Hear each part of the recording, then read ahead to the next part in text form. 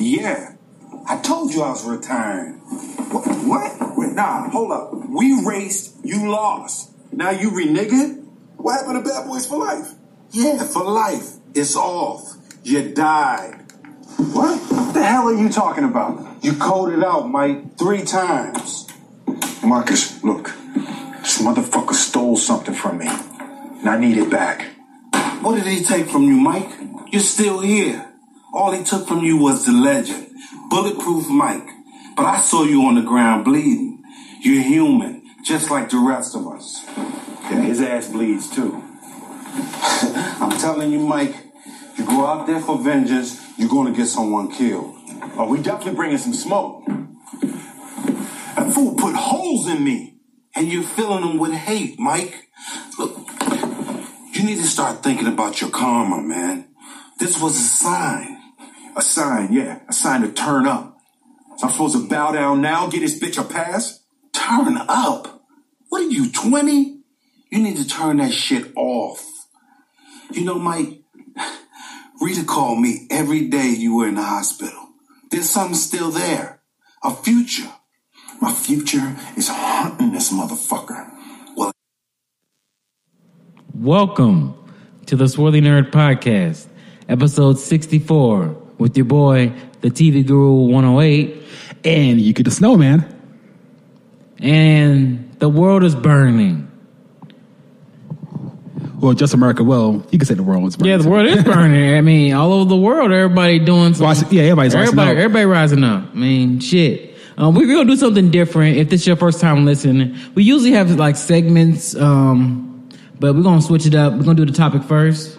Yeah. So all you guys who are who have been following us for a while, this is something different. It is something real different. And this is essential what we're doing right now, because we're seeing a lot of fake allies out here trying to act like they feeling what black people's going through. You see it everywhere. Newscasters saying we stand with black people. You see YouTube talking about how we stand for black YouTube. We want black YouTube voices to be heard. And no, when you hear that, they're basically acknowledging white supremacy. They're basically saying, yeah, our platforms are white supremacist hub, and we know we're not letting you niggas talk on these platforms, but fuck you. Pretty much. Well, we're going to let you speak today. You're going to be a trendy thing for the week, and then next week we'll be talking about the election. Like, this is all bullshit, man. And I'm tired of this fake ally shit, man. This is the most infuriating shit I've had to sit here and listen to. I've been festering all goddamn week so we can talk about this. Yeah, because I've been pissed off all these fake allies coming out the woodworks. And can we talk about this person, or we gotta be subtle? Let's be subtle. We don't have to say names. We don't need to say names. But how about this? If you want to know who we talking about, they'll be down in the description below. I'll put this the dude we talking about. And are you gonna upload the receipts that we would? Oh, we don't need receipts. well, people. I mean, he ain't the reason for the bullshit. That's not making it about that nigga. That's making it about a black man being killed. Fuck that nigga. Right. Shit, you know that nigga. It ain't about that nigga because we look like that. Yeah, fuck all that shit. Even though this person has been using this dude's death to get clout, despite the fact he never talked about racism to now. But I guess everybody realizing that their business is a risk, and black people, we have the power to pretty much shut down the economy. Mm-hmm. Everybody's being our bitches. Mm-hmm. Like we could literally get on code overnight and just wipe this whole country out and put in a new we could put in a whole new rule for America. Mm-hmm. And that's what got them spooked and shook. Mm-hmm. But everybody's being pulled back now because their backs are against the walls. Yeah, I mean, I think it's pretty funny that all these motherfuckers think that a little bit of kindness is gonna keep motherfuckers from rising up. I mean, everybody hip to the game now, and it's sort of funny seeing all these damn racist ass white people come out and put that we stand with black people, we stand with this, we stand with that. Like that is like the most Oh my God, the most frustrating shit because it's so passive aggressive. It's so fake, man. It's fake as fuck. And if y'all was really about that race, y'all would have talked about this shit 10 years ago, like everybody else, like Jason Black, Professor Pack Truth, Tariq Nasheed. But y'all call us fucking Hotep. All you motherfuckers who call us Hotep, why you guys crying now? Why you ain't saying that shit now? No, motherfuckers, like be on that shit now. Stand on your word. Don't change up because now you could get touched. Right. Or it's trendy. You'll get a couple likes. Cause I see that shit. I see like these fucking like websites and shit like that, like talk about black issues and stuff, foundational black American issues. And it's like, oh my God, they are so brave. Oh, even though like whack ass YouTubers, like, oh my God, you doing something deep, man. I know you won't talk about it, man, but you deep for doing this. What? Get the fuck out of here. All this person do is talk about fucking Mortal Kombat all fucking... and Dragon Ball Z, Sailor Moon, Star Wars, Fire Emblem. That's all they talk about. All because Dragon Crest. They do one goddamn acknowledgement of some shit. You fucking nigga nerds. With no facts and no anything. They still questioning the death of, and we talking about the George Floyd stuff, but it's other YouTubers before even George Floyd shit that I peeped that like they said they're on the fence that they say like some weird shit about like about Mike Brown or like the Trayvon stuff. Say that Mike Brown was a thug off one bullshit security footage that was like from 3 years prior to the incident. Mm-hmm. Y'all gonna call that motherfucker a thug. Y'all gonna call him a thug. But now since things are getting real, y'all want to take that shit back. No, fuck you. You ain't shit. Mm-hmm. I hope you get gassed by the police like you fucking look the licks for. I mean that. Mm-hmm. Yeah. But it's also, there was another thing that happened to me and Yuki. We've been conversating with this dude on YouTube, this guy. And he hit us up out of the blue, what was it, 2 weeks ago? Yeah. Oh, no, a week ago. 2 weeks ago, a week ago. He hit us up out of the blue. We ain't heard from the dude for a long time. Since February 12th, 24th, that's the timeline, because we had emailed him about doing a promotion since he was offering promotions. Mm-hmm. So he had hit us up about race relations in America. Yes. Out of nowhere. Out of nowhere. And we set up for an interview for a long time, and the person never like was busy, was always saying they busy, they sick or going out of town, we was always like, okay, that's cool. But then out of nowhere, you hit us up. We didn't hit them up. You hit us up asking about race relations, and then literally the next day you make a video about that same subject, and we like, what the fuck? Like, was you trying to like take our ideals and make it so like it was your world? And it makes it bad. We talked so radical. Well, I did because I emailed the guy. But I was like, nah, this is a white supremacist system where we got these wannabe white supremacists like Latinos and like Asians and Middle Easterns who think they're honorary whites and they're going to get at people. I said Latinos. Oh. Jesus. But and he said none of that shit. He was acting like a goddamn, well, it was a murder, but we don't know what was really going on. And like, this guy forgot the part where Derek used to work with George. So he doesn't know this could be premeditated. Mm-hmm. But we can assume that he ran with the story like he always did for his other stuff, mm-hmm. which I'm not going to mention. Mm-hmm. And just straight out bullshit. Mm-hmm. Because he wants to be first. Yes. He wants to be cool. He wants to be trendy. How fucking dare you use a death of a black man mm-hmm. to be fucking trendy? Trying to get clout. Trying to get fucking clout. And we told that nigga that. We was like, not nigga. We told that dude that. And he was like, oh man, I'm not trying to do none of that. You guys are just mad because I won't do an interview with you. I'm like, nah, I don't give a shit about no interview, dude. We don't need you. You actually got people... you got people who actually re-interview, but we also still speak to them once in a while to have that connection. Mm-hmm. And they're on code with us. What I mean, they know it's a system of white supremacy, and they will acknowledge it. Unlike this mm-hmm. person. Yeah, but this person and other YouTubers on YouTube, they're not gonna speak up for real. They'll put the little post, I stand with black people, but they're not gonna talk about white supremacy because most of they motherfuckers, they get their bread from white supremacists. All these YouTubers, they fans are white supremacists. Shit, come on now. These motherfuckers start talking that race shit. They gonna see they numbers go down. Yeah. They're gonna start going hard on Reddit. They might get doxxed, nigga. That's what's gonna happen to these motherfuckers on YouTube. That's why they'll only put, we stand with black people. Yep. And LGBTQ community. I've been saying that lately too. They're like, they sneaking in LGBTQ under the, like, I literally see, I'm standing with black people, and then under it say, and the LGBTQ community. You're like, what the hell is this? Like, y'all think y'all motherfucking slick. Like, nah, man, ain't nobody for the, no. Like, ain't nothing, it's nothing on the books ever about hating on gay people. Ain't nothing on the books that say, a gay water fountain, straight water fountain. Ain't no gays in the fucking restaurant. Straights only. You know, ain't no motherfucking, no gays in my school. Ain't no on the D's that say we don't sell to homosexuals. Come on now. Now y'all can try to throw some Bible bullshit, but hey, that's a white man shit. He made that shit. Don't blame us. Everything y'all trying to throw at motherfucking black folks is white people who started that shit. It was white people who fucking had women not have the rights to vote. It was white fucking people who was keeping motherfucking black people from doing whatever the hell they wanted to do. Don't ever try to act like it was just some all men or all this type of one. Get the fuck out of here. No. Fuck out of here. No, it's not us. But no, that shit fucking kills me, man. And that shit fucked me. And then Nintendo talking about we gonna stand up for we stand for black people. I'm like, what are you talking about?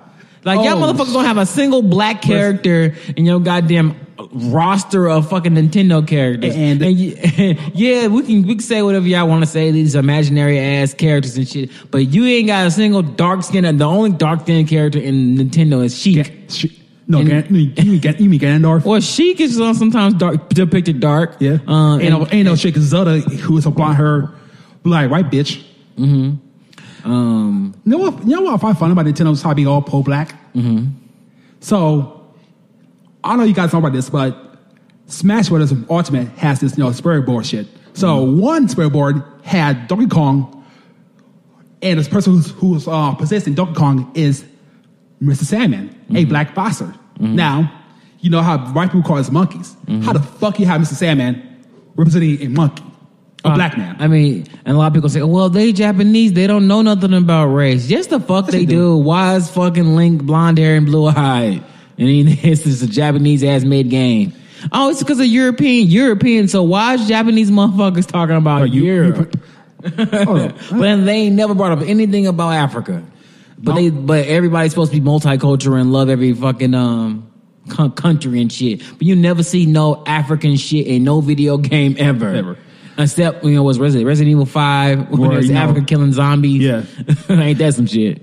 I'm going back to Nintendo. So, Nintendo, through Square, had a RPG based off Huckleberry Finn. Mm-hmm.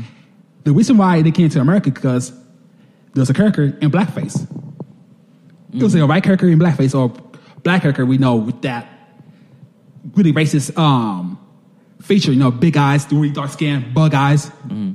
But Nintendo has a nerve to say, they're for black people. Mm-hmm. And you guys think I'm bullshitting. I would have a link.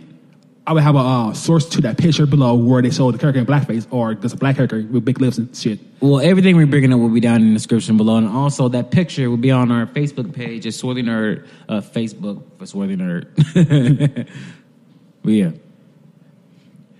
Now I'm going on these fucking voice actors seeing on YouTube also talk about, let's give black people and people of color roles. Mm-hmm. They don't want to say black, so they're going to say, what about black and brown voice actors get a chance to voice black and brown characters? Mm-hmm. Or black and Asian.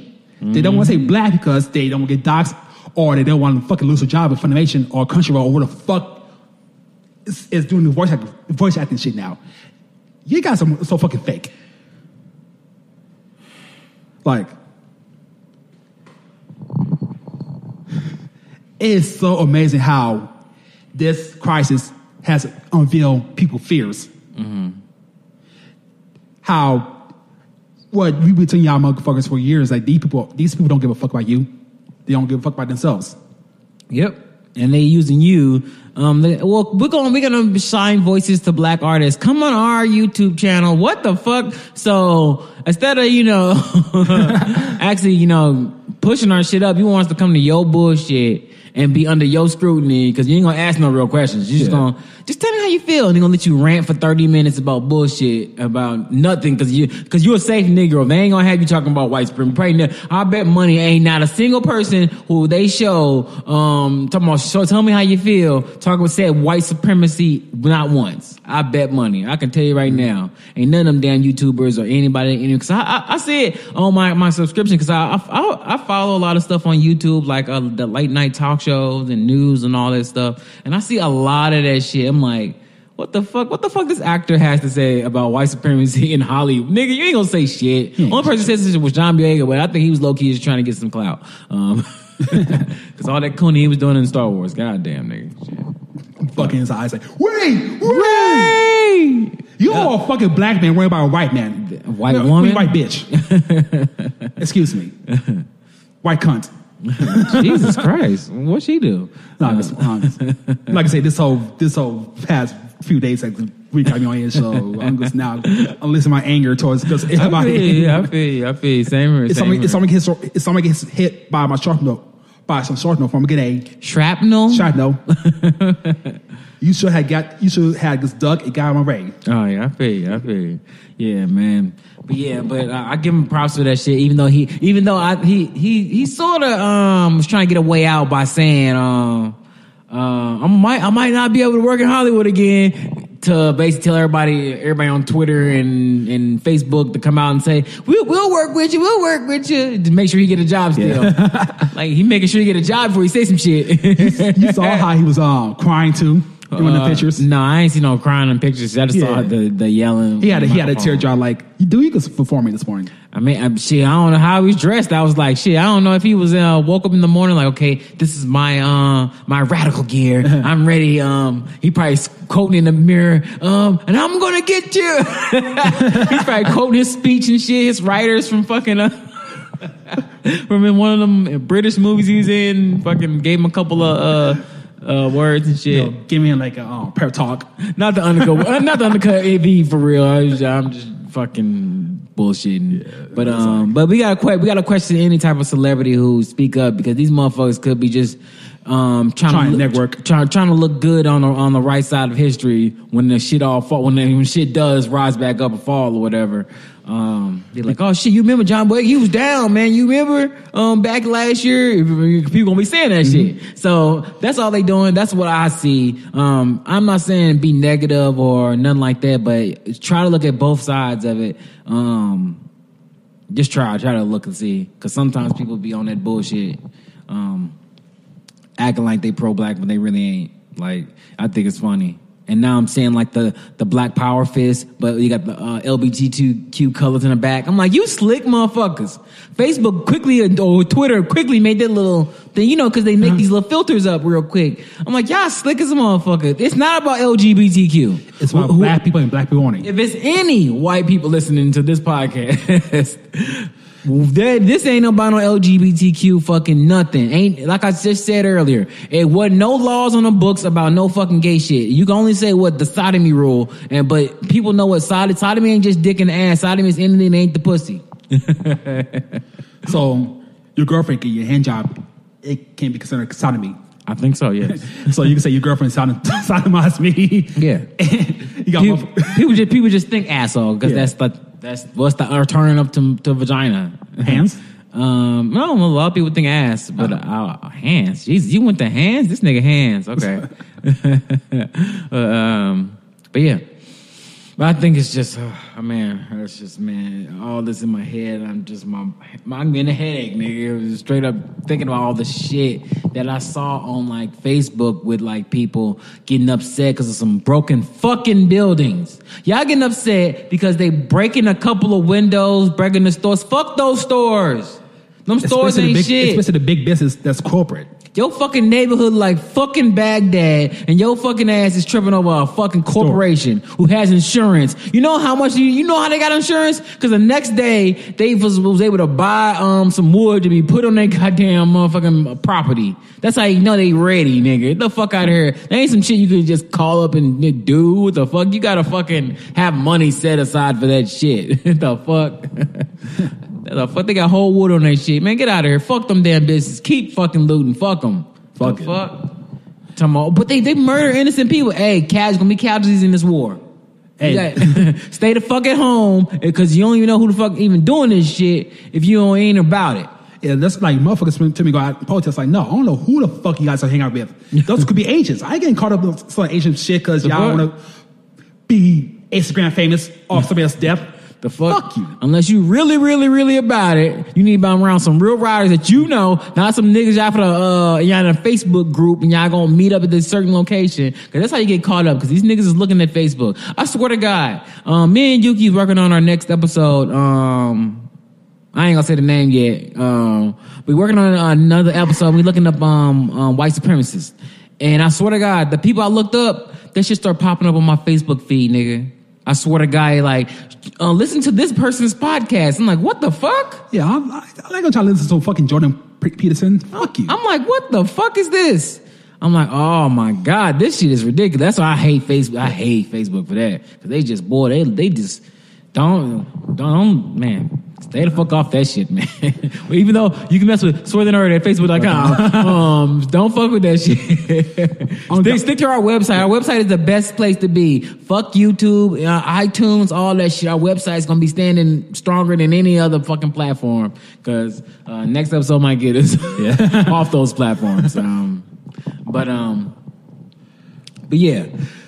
It's just this fake ally shit, man. And that's why we named the episode that, because like, that email pushed me over the edge with dude with the whole so this is crazy times, huh? What the fuck? Yeah. That's literally what the dude said. I ain't heard from this dude for over a month because I'm about business.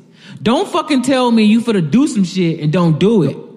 You gotta be a man of your motherfucking word. Be a man of your goddamn word. If you say you're gonna fucking talk to a person or do anything, if someone follow through, right? Follow fucking through. Don't sit there and act like, oh, well, I said I might do it. Oh, okay. Now you sound like a little bitch. You sound like a little hoe. No offense to women. You sound like a little hoe. Fucking to me. Oh, well, I might do it. You know, I've been sick. Meanwhile, this person been posting over 100 plus fucking videos on fucking YouTube. Okay, nigga, you been. And he just dropped a video to you about racism. Literally modern day shit. I'm like, okay. All right. And then this fucked up part. So we actually hit the dude up earlier in the year, and we wanted to talk about he wanted to talk about race and shit, but I said we can talk about whatever. And he was like, oh, well, COVID is real crazy right now, so let's not talk. But then George Floyd shit happened. Hey, I'm set to talk to you. I want to see justice. I'm ready to talk by the end of this month after the trial and shit. I'm like, nigga, get the fuck out of here. Nigga, we ain't your goddamn black friends. Your black dog whisperers, nigga. The Negro whisperers, Tariq say. Like, we ain't that shit, nigga. Get the fuck out of here with that shit. Yeah, he got super mad when we told him that. Yeah, because he not used to motherfuckers G-checking them and telling them, like, what the fuck, dude? Like, nobody give a fuck how many subscribers you got. Nigga, subscribers don't mean shit. Take those subscribers to the bank. Straight up, nigga. Or to the streets. Nigga, them niggas ain't gonna do shit. As soon as you fucking deviate from anything else, they gonna like, hey, well, fuck this shit. Nigga, fuck that. I'm used to you talking about Sonic. The fuck? Fuck out of here. I used to you talk about Metal Gear Solid. I don't want to hear about this real shit. Right. I want to hear about the escapism. Yeah, and that's what we've been talking about for the longest. But that's actually what Yuki's topic was. Was it last year? Escapism. Yeah. Go back to the episode. Check it out. Audio might not be so great, but we used to on USB mic into a computer. Now I'm using actual shit. Actual shit. But I still think the audio's good. I mean, people might knock our earlier episodes audio-wise, but I can still, me personally, I can hear it. Shit, I like it. Sorry. But yeah, Man, but that shit fucks me up, man. That shit fucked me up this week. It's just hearing that shit. People talk about that. Like, what the hell are you even talking about? Like, you ain't fucking with no black people. You ain't even got no black people in your damn crew. And I'm talking about grassroots black people. That too. And also, I'm talking about like these YouTube conglomerates like fucking Funhouse and Rooster Teeth and fucking Kind of Funny and fucking what was the Honest Trailer people. All these fucking major like conglomerate fucking YouTubers, which these ain't YouTubers. These are niggas who owned by corporations who pump out videos weekly. They that's the reason why they can do that shit. And they get 1 million views, nigga. They got corporations who push that shit, nigga. They clicked in with YouTube shit. The fuck, they got fucking marketing teams and all type of shit. Like, these ain't YouTubers no more. These are fucking TV shows that's produced by right. The fuck. And they got a whole production team. How does a YouTuber have a production team? Right. Like a YouTuber who's like our age, like 25 through 35. Right. That is goofy. Yeah. Like, that's not YouTube. That's corporate too. Ooh. High five on that corporate too. Straight up. It really is. And once again, we are not YouTubers. We are podcasters. And Yuki does his blog and stuff. But we are podcasters before anything. We ain't no YouTubers. We not no TikTokers. What the fuck y'all? Instagrammers. We ain't none of that shit. We are just some podcasters who drop an episode every Tuesday to enlighten other black nerds. We actually own our name. We know how to beg a corporation to keep our names. Shit, man. But people kill me though. That like, I know I keep saying, "Oh my God, it kills me." It really does kill me because it's like all this fake bullshit is all gonna like be gone within like 2 weeks, man.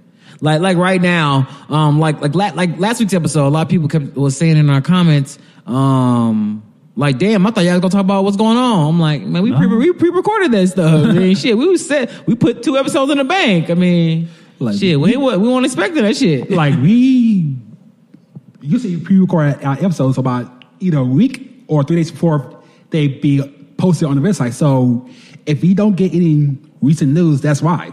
All right. Like right now, when you're listening to it, we recorded this the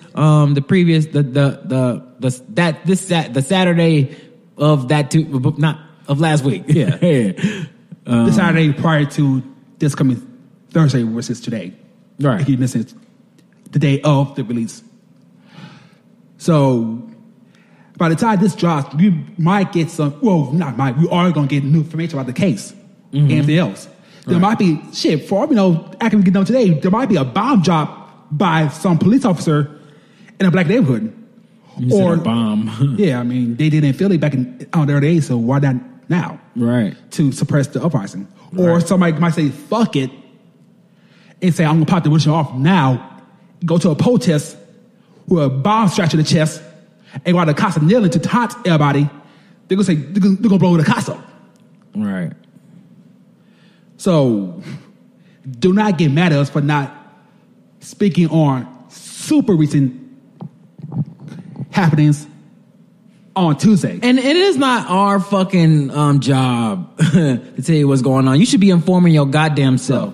Don't rely on like a Tariq or Jason Black or another than you should be, because you might get information wrong. Not even that. You need to be you mean doing your due diligence. Don't be a scary motherfucker saying I don't want to watch the news because that's owned by white supremacists. Yeah, you should be studying that shit. That's why. It's called chess. Ain't nobody saying keep the shit in your mind. We just saying let it come through for a second and let it out. But take note of what's going on in this goddamn world. Don't be boxed out. All you get your information is from this podcast or Tariq or Jason. You should want to seek out so you can see how they find the news articles and all that shit. How you think they find it? Ain't because they listen to each other. They listen to other shit too. The fuck? Y'all, you can't just focus on those people. Yes, the new black media is great, but you also want to look at other media so y'all can bring it back, so y'all can also share that information. Like, oh shit, well in Florida they were saying this on this news channel, and you can bring that back. Share the information and then apply the shit. Now, I'm not saying nothing wrong with the new black media. Get your information from there, but also understand they get their information from other places too. Shit.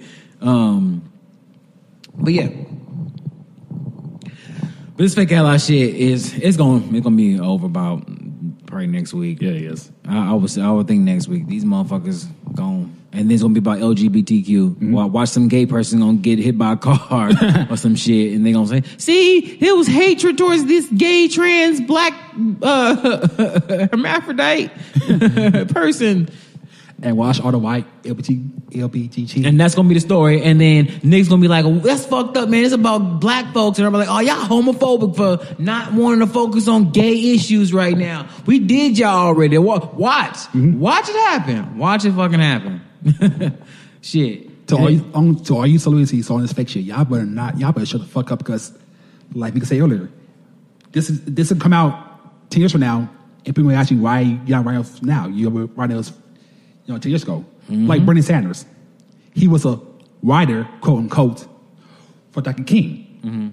And yet he refused to give black people reparations. He was like, and the proof now with reparations is you can get it. If anybody says it's not possible to get reparations, just tell them COVID-19. The COVID checks. Literally, all they needed was a fucking routing and account number. And they could send you that goddamn money. So get the fuck out of here. And all you gotta do and put your social security card. And your social security is connected to your race. So boom. And all you gotta do, if you need some DNA, if niggas want to give up their DNA to find out their lineage, which I don't trust, because these motherfuckers say, well, you don't even come from here. You're from. They'll say over 99 blacks in America ain't even really originally from here. So actually, I don't trust that DNA shit with them. They gonna clone. They gonna make it clone. I mean, fuck that shit. They gonna pull the fucking Us Jordan Peele movie Us. That shit gonna have tethers, nigga, straight up. Hey, maybe that was what they was talking about. But hell yeah. People gotta get the fuck, wake the fuck up though, straight up, and not just be only focused on this bullshit. Because I'm telling you, when they start talking about gay shit, y'all gonna be like, what the fuck? Because they doing it right now, and I'm seeing it, and I'm seeing like white people doing it. I'm like, oh shit, they already pivoted, and we ain't even 2 weeks out. Shit. Talk about Stonewall. Shit. Don't use that shit to lean towards LBGT shit. Stonewall was about, they was getting mad because he was a black, whatever that person was. They didn't like it because he was black, not because they was a tranny. It was because she, it. That misogyny was black, not because there was a fag. Ross did not say that well. Because everything come out.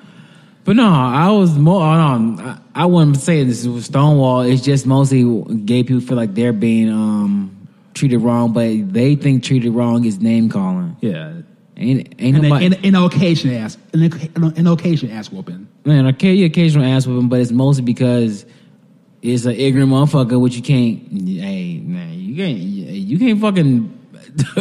Say that's the equivalent to fucking systematic white supremacy. Get the fuck out of here. Ain't nobody systematically downing gays. Yeah, because they won't have gay characters in movies. No, that's because that's not normal. Okay, I gotta be okay. People gonna hate me for this, and this TV guru is saying this shit. But the epitome, if you gotta say anything is normal, it's heterosexuality. That's normal as fuck. We want to say anything baseline, what's normal. Fucking a woman, a man and a woman fucking is the most normalest shit ever. You know why? Because that's how you make humanity. That's normal. Don't try to fucking act like nothing else is. Don't try to make being straight some fucking weirdo shit. Like something wrong with a straight person. What? You only fuck a woman? Yes. Yes, I only fuck women. What the fuck? I don't like dicks up my ass. I don't like dildos. I don't like toys. I don't like none of that shit. The fuck? I like a woman. A grown woman, preferably. The fuck out of here. People be fucking killing me with that shit. No, man. Ain't nobody hating on you motherfuckers, but get the fuck out of here.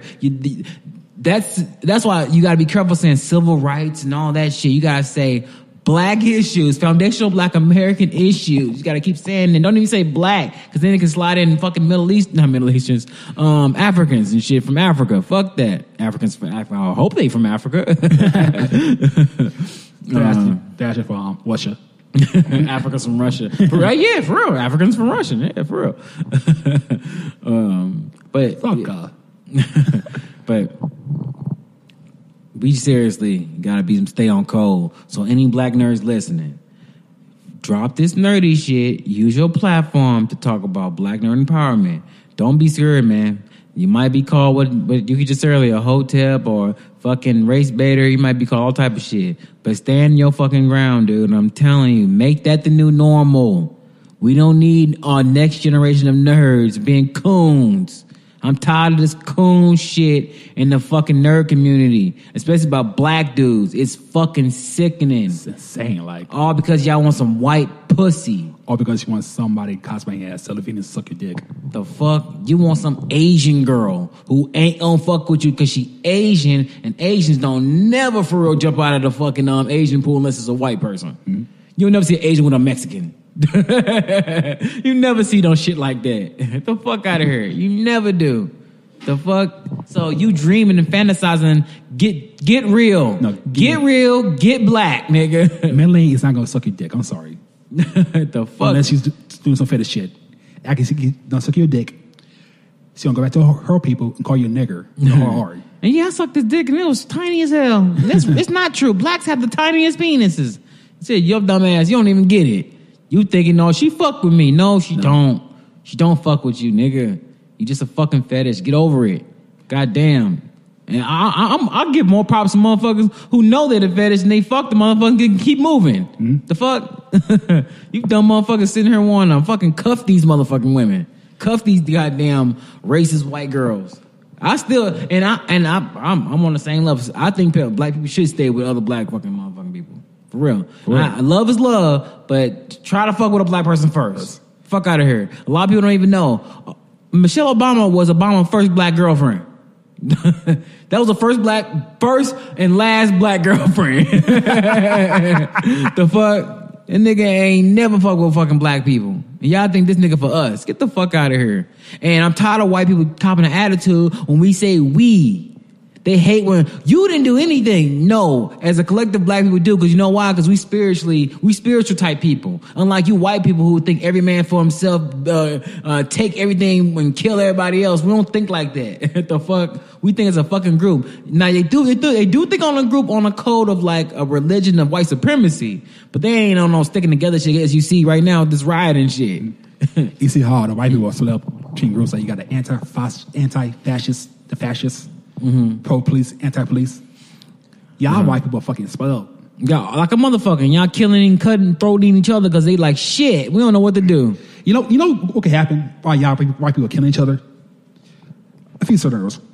One, a whole nother country like China or Russia could just fucking blow us up with some bombs, and now we're fucked up because y'all want to kill each other.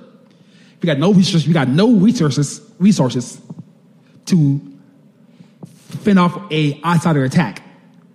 Two, while you white people still fighting each other, black people all over America can get on code and be like, look, why these white folks are tired from killing each other, let's just ambush them and kill them. Mm-hmm. Y'all don't think like that. Y'all think long term. And people probably listening like, so what's the solution? It's called making shit equal.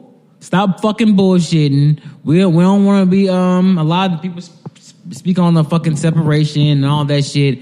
We just want the shit equal. Make the shit equal. But you're not going to make that shit equal because then you know it'll be nothing but niggas at the top. Because that's all it is. That's why you don't see a lot of black people in these corporate places and at the high ups and billionaire black people, because they're deliberately not set up to rise up unless you're vetted being a coon or some type of shit. It's the reason why. I mean, you got 50 Cent out here acting like he for black people, but no, this dude just got beef for fucking Oprah, dude. Like, a lot of people just don't get that. He's not for black people. He just, like, when he going in on Oprah, no, he got a beef for her. He been beef for her for fucking years. Y'all just, now he looks cool because everybody hate on Oprah now. Oprah hating on Oprah's the cool thing to do. You guys forgot that. Niggas late. You guys forgot that 50 Cent is best buzz for Tekashi 6ix9ine. Man, right. He found the nigga. And also, people who big up that fucking TV show, man, that he produced, that For Life show. I said it when it first started. I'm gonna say it here, right here, just in case no one listened to that episode. That who wants a hero who's fucking in jail?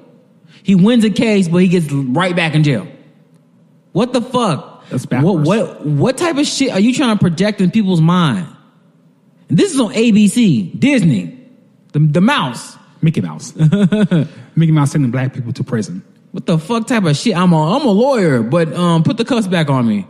What the fuck type of shit is that? I don't want my freedom. What the fuck type of shit? What the fuck type of shit is that? Man, get the fuck out of here. Motherfuckers, boy, they be praising the wrong shit.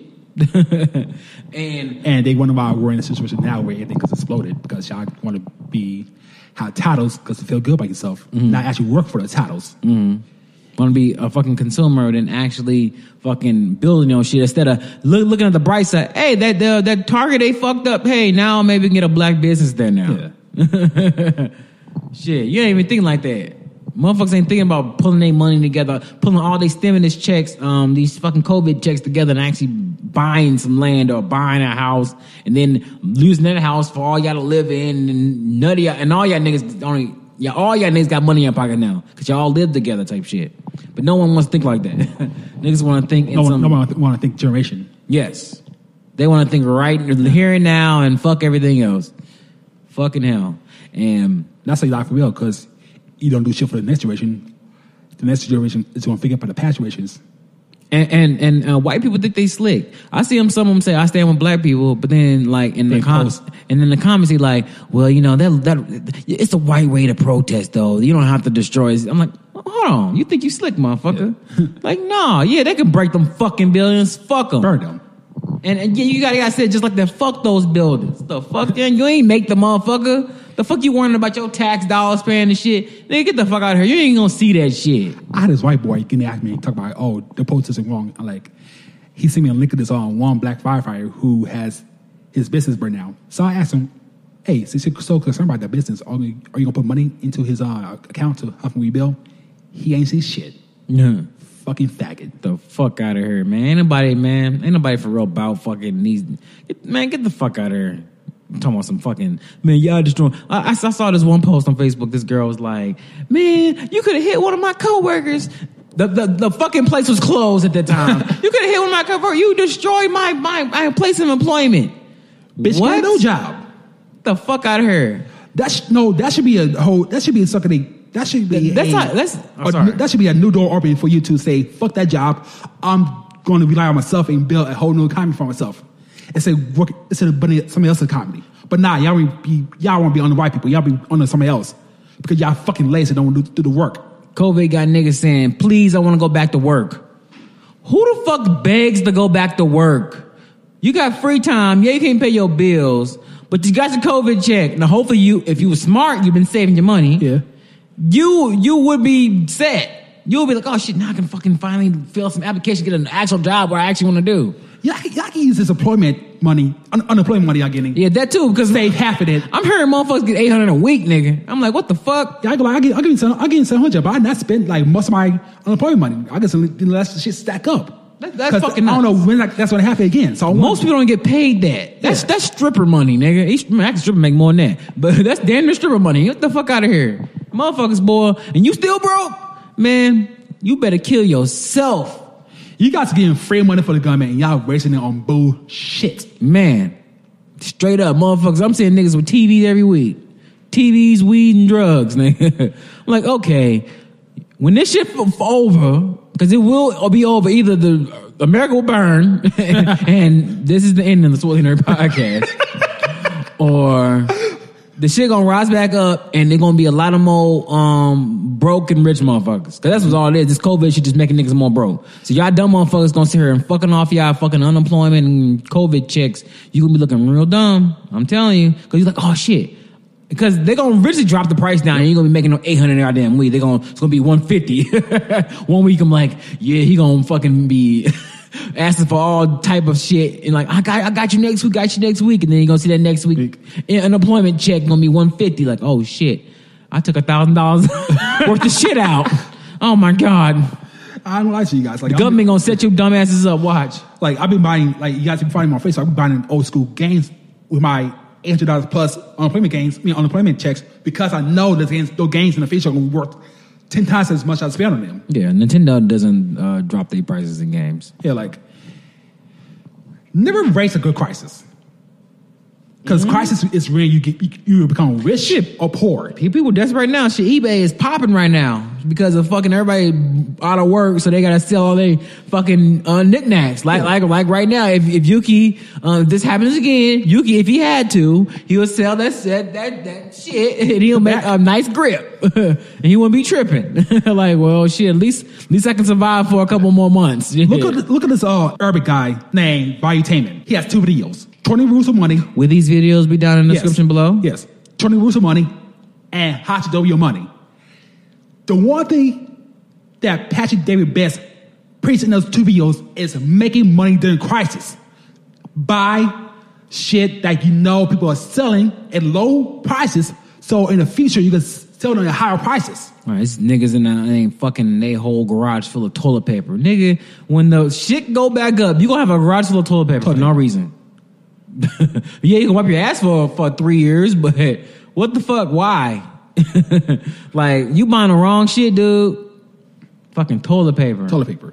Goddamn. And the reason why those stores shelves was empty because the damn stores was like, no, the people who give the shit to the stores like, we ain't giving it to it until y'all fucking change these rules and the regulations of us shipping shit. Like, y'all don't even get that shit. That's why the shelves were empty. It wasn't because people was buying all of it. I mean, that too. But it was empty because these niggas wasn't giving they shipments. Creating an artificial artificial scarcity. Scarcity, yeah. Yes, that's what Nintendo does. And y'all niggas don't even get that. It's so much information that you all have to look up, man. For real. And the next thing people need to be doing, because I heard people saying, you need to vote. Voting. See, voting to change. No, voting didn't change shit. It's niggas throwing shit in the buildings that would change some shit. The fuck? No goddamn vote. What the fuck out here? Y'all voted Lori Lightfoot up in Chicago, and y'all black people up there getting killed by the police in this protest because Lori Lightfoot do not give a fuck about black people. Ain't she a fucking immigrant? Shit, I don't fucking know. I think she's either immigrant or some LBTQ or ABCDELG person who is just letting other groups get their come up, but she is letting those other groups shit on black people. It's because we gotta get our economic game up, and that's what we were just talking about just a few seconds ago. Yeah. We gotta get our economic game up. Stop fucking around with these goddamn bullshit. Stop fucking dumping your seeds into fucking hood rats, and you women stop fucking letting these dusty niggas nut in you. Fucking God. I ain't saying wear a condom because I hate condoms. But just pull out. Just pull out. Or fucking just don't fuck the person, man. Just don't fuck the person. Do it. You can do everything but that shit. I ain't saying in the butt. I'm saying you can do everything but. Do anything but the butt. But I mean, we probably think of some more shit throughout the episode, but we're gonna move on to our actual segments.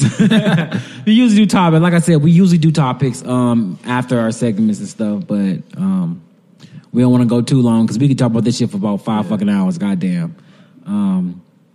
Where you find it? So we're going to talk about what we've been watching, reading, what we've been up to. We've been going for about 2 goddamn weeks. But it was very good. I actually appreciated it because shit, I needed a fucking a relaxer. But I guess we could start off with the first thing me and Yuki watched was 7 a.m. Jason Black first documentary. It's about basically black economics. That's the true what we just talking about. Black economics is what we need. Ain't no other shit. We need to get our economic game up before we can get anything else up. Fuck finding a leader and all that shit. We gotta get our money together. I really like this documentary. Of course, it's an A+. Shit. I really like this documentary though. I really like how he broke down the baseball stuff. I really did like the that. Negro League, how the Negro Leagues were pretty much dominating sports until Jackie Robinson decided to go to the right leagues because he wanted to be the only Negro and MLB. And also, it was a lot of contract finessing what the white people was doing because they had this official league which you had to be part of. And you can't play for the Negro Leagues. Yeah, and that's how they sort of got them. But that was very interesting, like, look at it because And also, I give him props because it was a Jewish dude breaking it all down. And I mean, I think he was a black Jewish guy. I don't think he was a white Jewish guy. Black Jewish guy. Yeah. I don't think it was a black Jewish guy. He looked white like a motherfucker, but maybe he was just super light skinned. Yeah, I don't think so. I don't think so. I think he was a white dude. Because he was like a historian. He knew all this shit. I mean, I have no problem listening to a white person. I listen to plenty of white people give me information. But yeah, that was just interesting to see, like, a Jewish white guy fucking telling us this. And that was really, because I love history. I remember sitting back watching them with Yuki and telling Yuki, like, hey, dude, that wasn't even 100 years ago. That was literally 100 years ago. People want to act like this Negro League shit was back in the 1800s, 1600s and shit. Nigga, that was like the 30s. That was it. This is all this, like and then because me and you kept pausing and talking, and I just started breaking down history. Like, do you understand? Like, the 1900s wasn't even that long ago, and we was still lynching. Niggas was still being lynched. It was still a little bit of low key slavery going on. Yeah, some people got told slavery was still going on, and they remained slaves into the 1950s. You know, shit. 70 sometimes. Like fuck, it was so much shit. I was like, goddamn, like prohibition happened, both world wars happened, fucking the Great Depression happened, and doing all this, niggas still was getting fucked over. Like, that's just, white America bullshit. Like, we was getting fucked over no matter what. Like, we was never set ever. I mean, we was set in the 60s and we fucked it up after that. because black men want to fuck white women. There was other factors as well, but agents evading. This nigga for name everything. Goddamn. No, I'm just many factors to it. That's all. Ain't just some white dudes want some black dudes want to fuck some white girls. It's other shit too. Some other shit with the politicians. They basically had to do something for black people because niggas was in the street going hard and niggas was killing black white folks out during that time. The late 60s, niggas was going really fucking hard, and we fucked it up because who was it? I forgot who said it about we could have had anything. I think it was Claude Anderson. He said I think he said it in 7 a.m. Yeah, I think he said it in 7 a.m. He was like, we could have had anything. We fucking talking about some segregation. Yeah, he was like, you should have went for aggregation. Mm-hmm. We should have pull everybody's resources together. Probably go to the white society to take their resources. Make sure they don't take our resources and just build upon that shit.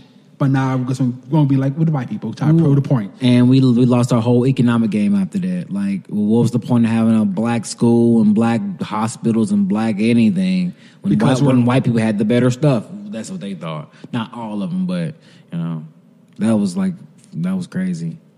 But even though this better stuff, quote unquote, they stole from us. Not even better stuff. Because remember, on our earlier podcast episodes, we talked about that video that the government sent out to business owners talking about how to sell to a Negro. Yeah. And they basically broke down how these motherfuckers will buy the most expensive shit, and even though just to feel good. Like, they feel good about buying fucking knickknacks, nigga trinkets, as Tariq Nasheed likes to say.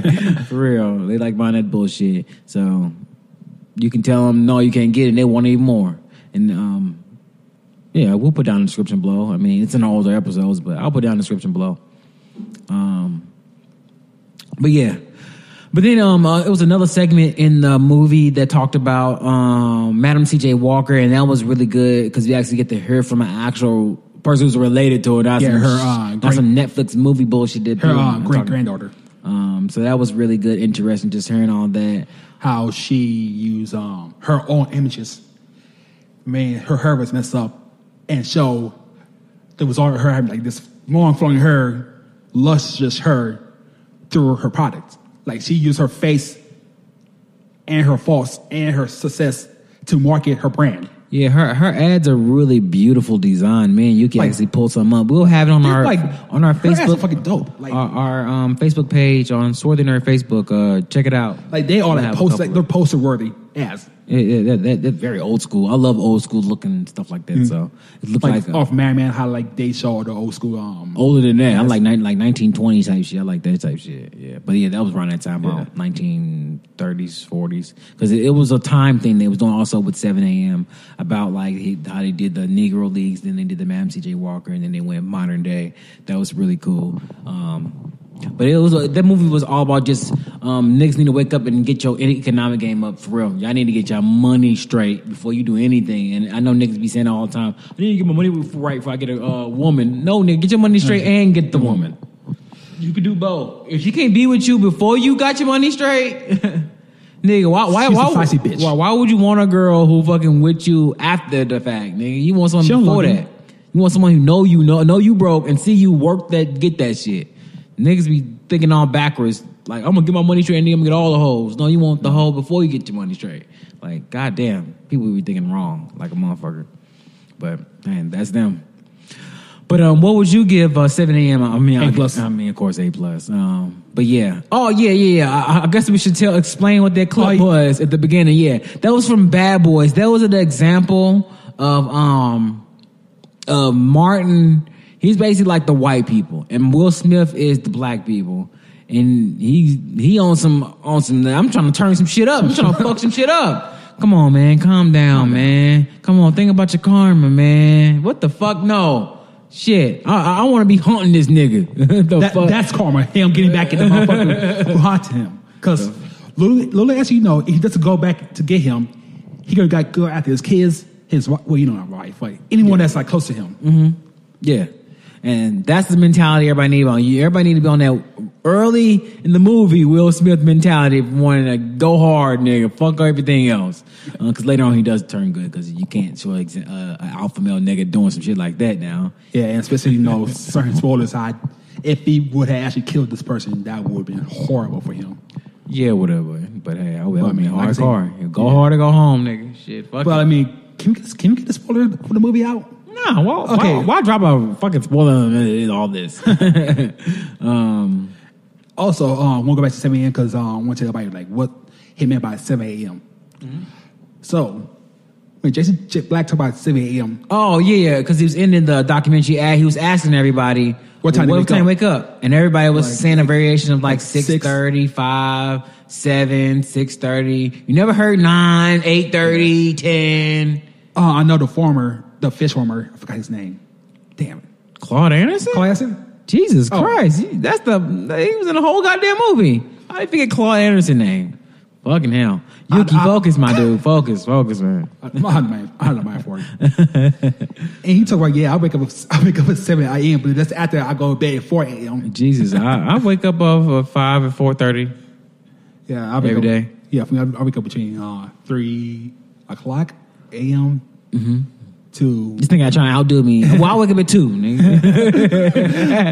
And the ladies I used to wake up like 6 o'clock. Damn, nigga, you be up. Well, shit, we know we be hitting each other up early in the morning. I'm watching TV shows so I can get my games like knock out the base so I can write my notes down for what I played and shit. Mm-hmm. So give me the rest of the day to like cook dinner or clean my room. This nigga said cook dinner. Boucher around. At 7 a.m. you cooking dinner? No, breakfast. But sometimes people use like a prep. Nigga prepping meals. This nigga Japanese for real. Got his boxes and everything ready. Just gotta warm it up at 7. That's all you gotta do. Like I ain't trying to cook dinner at 4 o'clock. That's my smoking me time. That's my me time. But yeah, I love 7 a.m. Shout out to Jason Black for that. The next thing I watched was Snowpiercer. This is a make of the movie of John Bon Ho, the dude who did Parasite. He made a movie based off this book called Snowpiercer, but then they made a TV show. I love Snowpiercer. That movie, like, oh my god, it jumped into my top 10 as soon as I saw it. It's pretty recent too. But this is a TV show about Snowpiercer. But this time, the main character is not Chris Evans. The main character is a black guy. Forgot his name. Not Diggy. I'm about to say Diggy Simmons. That's fucking Russell Simmons' kid. What the fuck the new name? Davin something. I forgot his name. But he was in that movie Blind Spotting. Yeah, Blind Spotting. I talked about last year. I think it was last year or whatever. But yeah, a black dude with dreads. I was like, okay, so the hero of this society is going to be a black man with dreads. That's what's up. Snowpiercer is about the world. Basic global warming happens, and the smartest people in the world, they realize like shit, the world about to fall apart. I know, we'll shoot some ice missiles in the sky to cool down the earth, and they'll stop global warming. No, the missiles actually froze over the planet, and now everything's like negative below zero type shit. But this rich billionaire dude was smart enough to see before all this shit happened to make a fucking 1,001 car train to circle around the entire world for society to live on. Cause he knew like these motherfuckers gonna fuck up and I'm gonna make a train and make some money off this shit. And only the rich and elite can be on this goddamn train. They start the episode off with basically, I'm just gonna talk about the first episode, with this shit starting and they letting people in, and like all like the commoners are stuck behind a gate like, hey, you can't do this to us, you can't just leave us like on this fucking planet below zero, like negative type shit, like you gonna die, it's about to get worse, it haven't got worse yet, and they trying to get on the train.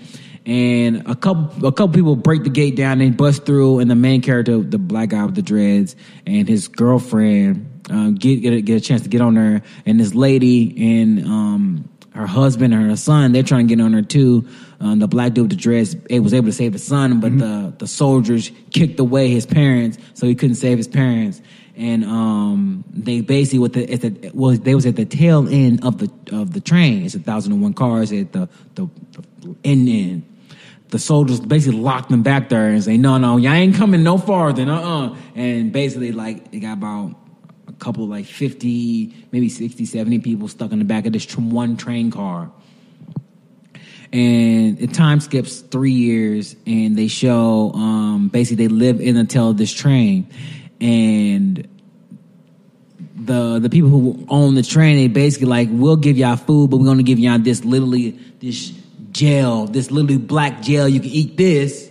In the movie, I don't know if it's not really a spoiler, but in the movie, they reveal what they eating was really just the dead bugs and cockroaches. They all piled together to make it to a gel, and that's the protein they can eat. That's what they eat from off the train.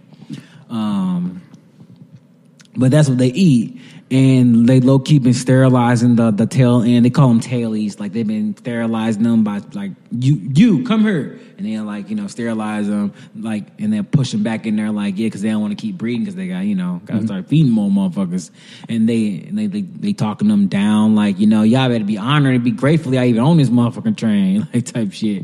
But they living like shit. They ate each other at the first year. They was stuck there because they didn't feed them. They literally locked them back there for an entire year, and so they kind of like those soccer kids who got trapped in the mountains, and they started eating each other. I don't know what you're talking about. It was this fucked up incident back in the 70s with this soccer team. They crashed into a mountain on the plane. They started killing each other, eating each other on some white people shit. Jesus. Well, yeah, they had to eat each other on this one because shit, they can eat.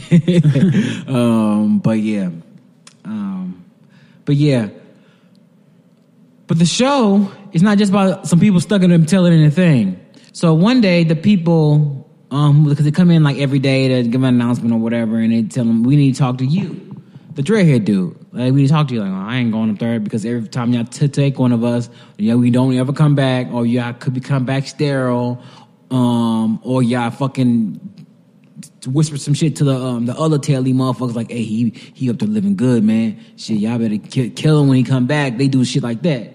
So he's like, I ain't coming with y'all. Like, you gonna come or we gonna fucking, kill you type shit. So like, shit. I'm like, all right, I come. He find out that someone's been committing murders on a train. And the show is funny because he's witty as hell. It's like, man, the end of society, the most richest people in the world, and y'all killing motherfuckers. Y'all were slaughtering each other, huh? Y'all call us savages. Shit.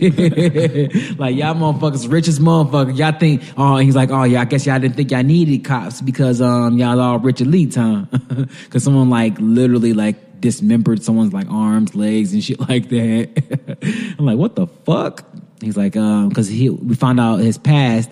He used to be a police officer, no, a police detective, and he's like, I ain't saying he's one of the best, but you know, he's a good police detective, and they got the background of all the people who's been on that on the train and shit. So they asked him to basically find out who the killer is, and but he said, I'm not doing it unless you give my people fucking real food, because this how they got him. They brought him in, and before they asked for his help, they gave him a grilled cheese sandwich with tomato soup. Now you gotta imagine, this dude ain't saw sunlight, because he finally saw sunlight. He's like, what the fuck? Like his eyes like burning, damn. It's like blinding. And he saw that grilled cheese. He ain't seen grilled cheese in over 3 years. He ain't seen food in 3 years. Probably even longer than that, because, you know, the world was frozen over almost. So he probably ain't even saw actual food in a long time either. So he was eating that motherfucker like a savage, nigga. He like, God damn. They trying to ask him for help. He's like, man, give me another sandwich, and then I'll keep talking. Shit. Now on some rat shit, he just hungry. Shit. He using that shit like, I ain't saying shit until y'all feed me some more, because I need another of that motherfucker. It was a beautiful grilled cheese too. I was like, man, I want a grilled cheese now. Shit. That shit good, look good as motherfucker. But yeah. So they asked him for help, man. He like, I'll help, and it's a really good show. I love Snowpiercer. I highly recommend watching the movie first and then watching this TV series, so you can get a little bit more of the universe before you start it. But it's fucking great. I love fucking Snowpiercer. That's on TNT if you have cable. Next thing I watched was Hightown. This is a Starz TV show. It's about Cape Town. Yeah, about Cape Town? Yeah, about Cape Town. Cape Town and what? I think it's South Africa? No, not Cape Town. No, it's a Cape Town and fucking what was it? Is it Florida? I think it's Florida. Cape Town, Florida. So, people know who I'm talking about, whoever listens. It's Cape Town some shit. It's the place where gay people go. It's like all the big gay parties and all that shit. Is it called Cape Town? That's like Florida, because that one. It's they have like a bunch of gay parties. It's like a gay central. It might be Cape Town, Florida. You mean Cape Coral? Cape Coral. No, yes. Because who was that gay? The gay black politician who got caught up doing some gay shit down Florida. I don't know, because they had a gay festival down there. Look up Hightown, the TV show. Type in Hightown TV show. That's it, Yuki. Don't put nothing else. This nigga put everything else but the fucking thing. Hightown TV show. Okay, well, scroll. Let's see what they say. On holiday, a national marine. Hold on. After our body washed ashore during a holiday weekend, a National Marine fucking glasses. A National Marine Fisheries officer is caught up in a web of drama as she tries to solve the case on her own. And that's the show. Hold on, I want to know the place though. Is it a Wikipedia? Scroll down some more. The Wikipedia. Scroll down.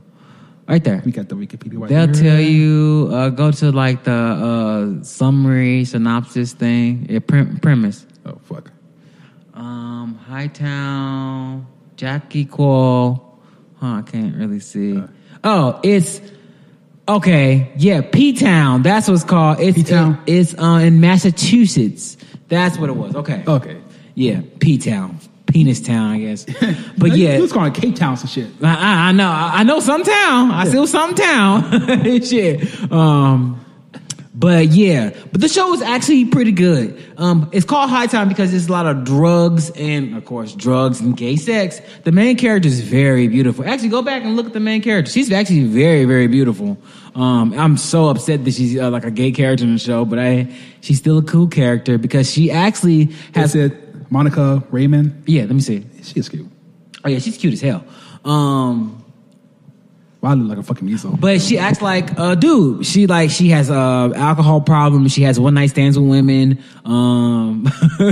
That's actually how she stumbled upon this murder thing. This girl is trying to get some drugs from this guy, And the guy just walks up, pops on her head, throws her in the trunk. But her friend was in the bushes taking a pee real quick before they pulled up. So she saw everything.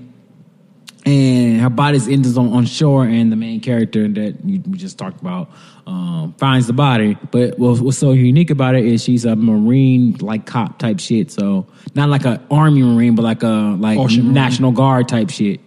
Coast Guard type shit. Yeah, which is very interesting. And it's a lot of drugs and seedy shit. I only watched like the first episode. I ain't watched episode 2, nothing like that. But it's a few things that stuck to me though in this damn show though, the first episode. So it's a super, super like gay area where they at. And then there's this dude like serving drinks in the bar. And he was like who's this dude? The main character's like, who's this dude? It's like, oh, that's the old boy cousin. He's sick, he out and he's taking a replacement. And because she was asking for a drink and dude didn't know how to make that certain type of drink. He's like, this dude, rookie as a motherfucker. So the dude, her friend, the main character, her friend, is with her dad. I forgot the dude's name, but I'll just say the white dude and his dad. So when I keep talking, that's what I'm talking about. They at this bar. And the dude started talking about, he's like, yeah, I had to suck a dick once. And the dude who making the drinks like, what the fuck? He like make a look like, what the fuck? He's like, yeah, my girl, she was in labor and my car broke down. And it was raining, and and the dude, he said he'd give me a ride, but I had to suck his dick. So shit, I gobbled his fucking dick. And dude, what? Like, and that's how dude was looking like, what?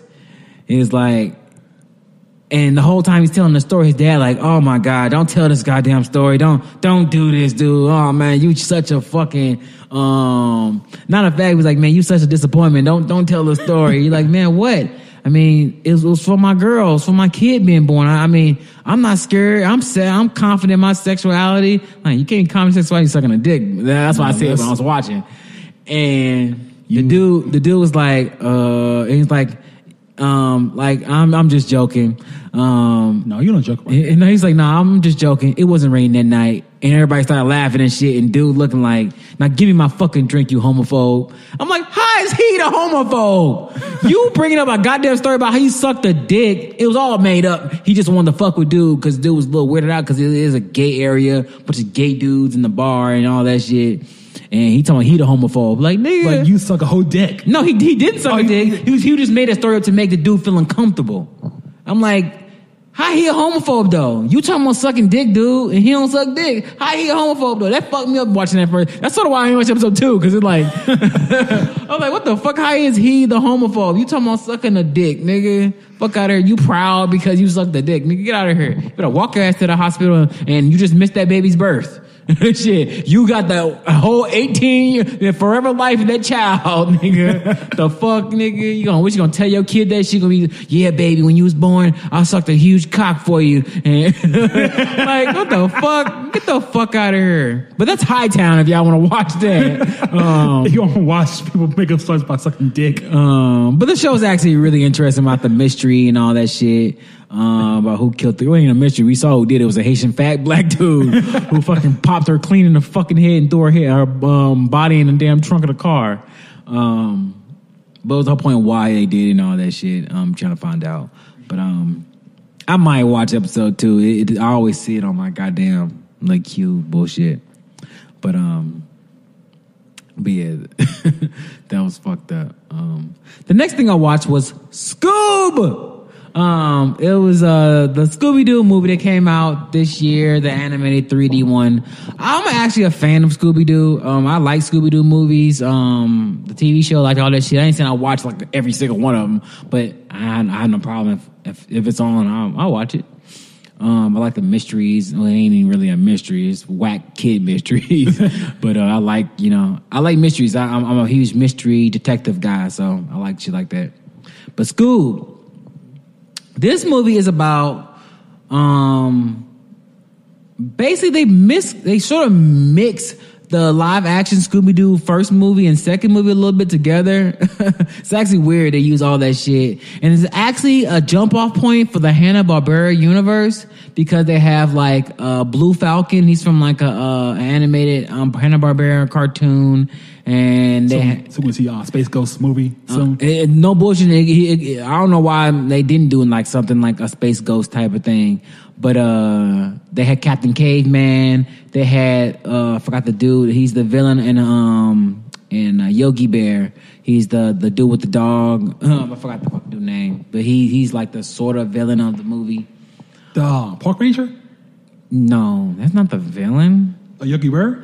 No, it was another dude. It was another dude who was a villain. He had like a dog with him or some shit. I don't remember. He became a villain later on in Yogi Bear. Not the Dastard dude. Yeah. Wait, that was him? The Dastard? Yeah, him. He was in there too. Him and that dog. I like the dog. Yeah, a little smirk in his face. I love it.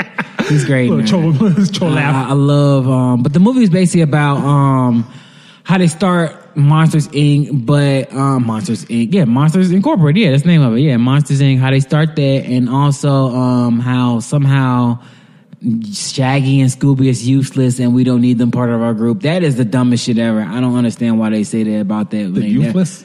Yeah, they never say that in a TV show though. They never do that in TV show. They never show them being unneeded and unwanted. They always helped out.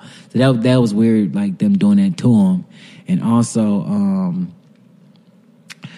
the most weirdest shit in that movie though was they had Simon Cowell in the movie. Why? And I watched it with my girl. My girl, like, when he popped, I'm like, what the fuck is Simon Cowell? First of all, the animation is not good. It was good at the beginning as in them as kids. I think they should have stuck it as the main kids. Because it actually was interesting seeing, like, little kids solve mysteries and shit. Mm-hmm. They quickly moved, like, right to the main grown-ups afterwards. But I think they should have stayed on the kid shit.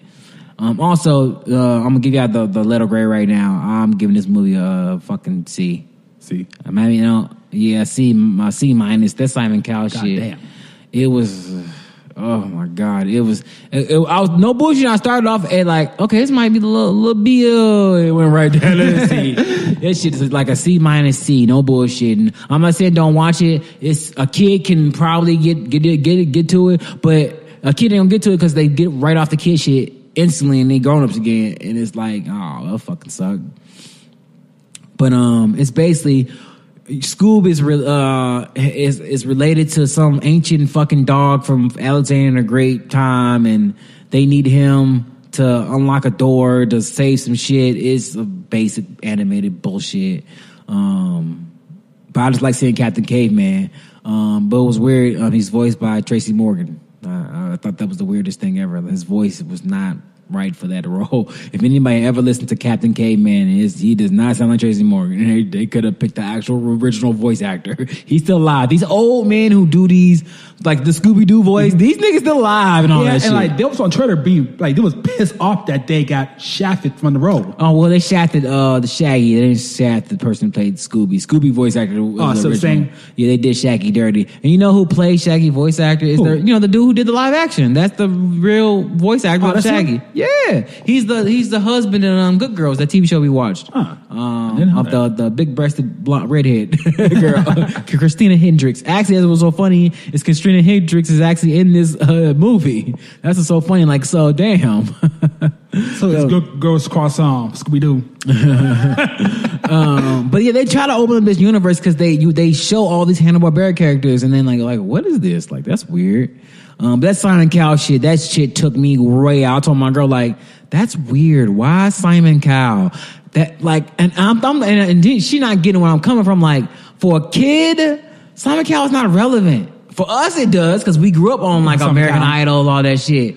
But not no kid in modern day. And the movie starts off with modern day references talking about like Harry Potter and, cause Warner Brothers own Scooby-Doo. So they talked about Harry Potter. They talked about, Wonder Woman. They talking about, Warner Brothers properties. That's another thing I noticed. Like they using the shit out of their Warner Brothers properties, nigga. They had all type of Warner Brothers shit on her. I was like, God. Warner Brothers people who worked in Warner Brothers like movies and TV shows. Like, get the fuck out of here. That's crazy. But the movie was, watch it with a kid. Don't watch it alone. Well, you can watch it alone. Just be ready. It's not a real Scooby-Doo movie because there's no real mystery and all that shit. It's mostly straight up jacking that first fucking live action Scooby-Doo movie. Like straight up jacking that shit. That's crazy to me. But yeah. The next thing I watched was Love Sick.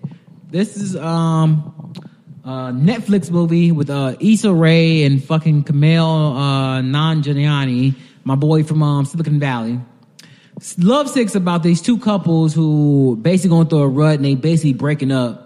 And right when they break up, they hit a man with their car, and another man hops in their car and say, "I'm a cop," and he runs over that man with that car 3 or 4 times, and then runs out of the car, and they run away because people just have phones out, like, "Oh my God, these people hit him with a car!" Like, no, we ain't do the shit. So they on the run trying to solve this crime before they go to jail. I'm gonna give y'all a letter right now. This movie is C+. C+? Yeah, no. C-? No, I'm looking back at it. F. I'm analyzing it on my head. Yeah, it's a C+. It's a C+ movie. I will get a B, but it's just some of the jokes just didn't land. The movie's funny. Issa Rae, what makes that movie though? Issa Rae and Kumail, it was those two actors. Those two actors make that damn movie. And the movie's really short. It's like 90 minutes. It's really fucking short. It's like 80 minutes long. It's like, it goes by fast. And they sort of edit out jokes and shit, because I noticed jokes from like the commercial was in the movie. And pretty much nothing else you can say about it for real. It's funny bits. What was it? I'm trying to think of the joke that he was doing. Fuck, I cannot remember. It was a joke. He was like, his girl was like, yeah, I just want to, have sex with other dudes, more like multiple dudes. He's like, you're talking about a gangbang. Like, no, I'm just talking about, being free, having sex with other dudes. Like, that's a gangbang. That's a gangbang. It's more of an orgy, but okay. No, if it's just one female and 10 guys, it's a gangbang. But it's nothing much really to say. The movie, it is semi-funny. They have some good little side characters and shit, but overall, it was all right. I mean, it's a good couples movie, so any of you niggas who, not niggas, any of you nerds who don't have a girlfriend, it's not for you then. It talks about relationships, getting in fights, if you ain't never went through that, you're gonna be like, this movie sucks. Gotta have experience through life, don't actually have a girlfriend that's not on a computer screen. Right, you can't say you dated fucking Hatagi. You can't say that. Can't say you dated. I dated her for 4 years. I mean, the show was on for 4 years. What the fuck? Motherfuckers. Yeah, she left me last season, but she back in this season. No. Koyomi dated her, not you. And you're not Koyomi. You're not as cool as him. Well, I mean, he's not with that cool as this. He does certain things to his. He's still a vampire though. Yeah. The next thing I watched was The Photograph. This also starred Issa Rae, but also starred Lakeith Stanfield. I told y'all guys, I really, that dude, he's gonna come up, man. That dude's a great actor. But this movie actually was way better, and I give this movie a B+. Because it's also about relationships, but it's also a black produced movie by Will Packard. It actually was a beautiful, sweet movie about Lakeith Stanfield's a journalist, and he interviews this guy who survived Hurricane Katrina, and he was just talking about the aftermath of Hurricane Katrina. But then he saw some photos in his house, and he asked him, like, who made these photos? And like, oh, it's this woman I used to love, and they flash back and they show this relationship between this black couple who this dude, he was actually, it mirrors perfectly what we're talking about today. It's this couple, and they live in Louisiana. And she's an aspiring photographer. She's doing well, and she actually gets a job in New York City. But the dude she with, he don't want to move forward. He wants to stay in the same place he at. He don't want to leave Louisiana. He want to work his same job, And she like, you don't want to move with me? Like, we can start this new journey together. And he's like, nah, I like what I do here type shit. And also she leaves as well because she ends up pregnant, but he doesn't know. That's another reason why she wanted to leave too. And not because he was beaten and nothing like that. She just wanted better for her life, and she saw that he didn't. He just wanted to stay in the same place. So she moved on, but she did come back later on with the kid, and he never asked her if it was his kid or not. He just, I thought she would tell me type stuff. And, yeah, I just sort of spoiled the movie right there. Spoiler, sorry. Spoilers, they were never in love. Actually, no, she loved him. She couldn't stop her fucking dreams because this dude didn't want to move forward. And then as soon as she left, he married some girl, and it's like, damn, like you moved on 2 months later type shit. And she found her a dude, and the dude raised the kid for her and stuff. And Lakeith Stanfield's whole thing is trying to find out this lady, learned more about it, and he found out that the lady had a daughter, and daughter is Issa Rae, and he also is going through he went through a breakup, and he's going through something, and Issa Rae also is not dating anybody. So them two, they start talking to each other, and it's beautiful. It's actually a romantic, beautiful black love movie.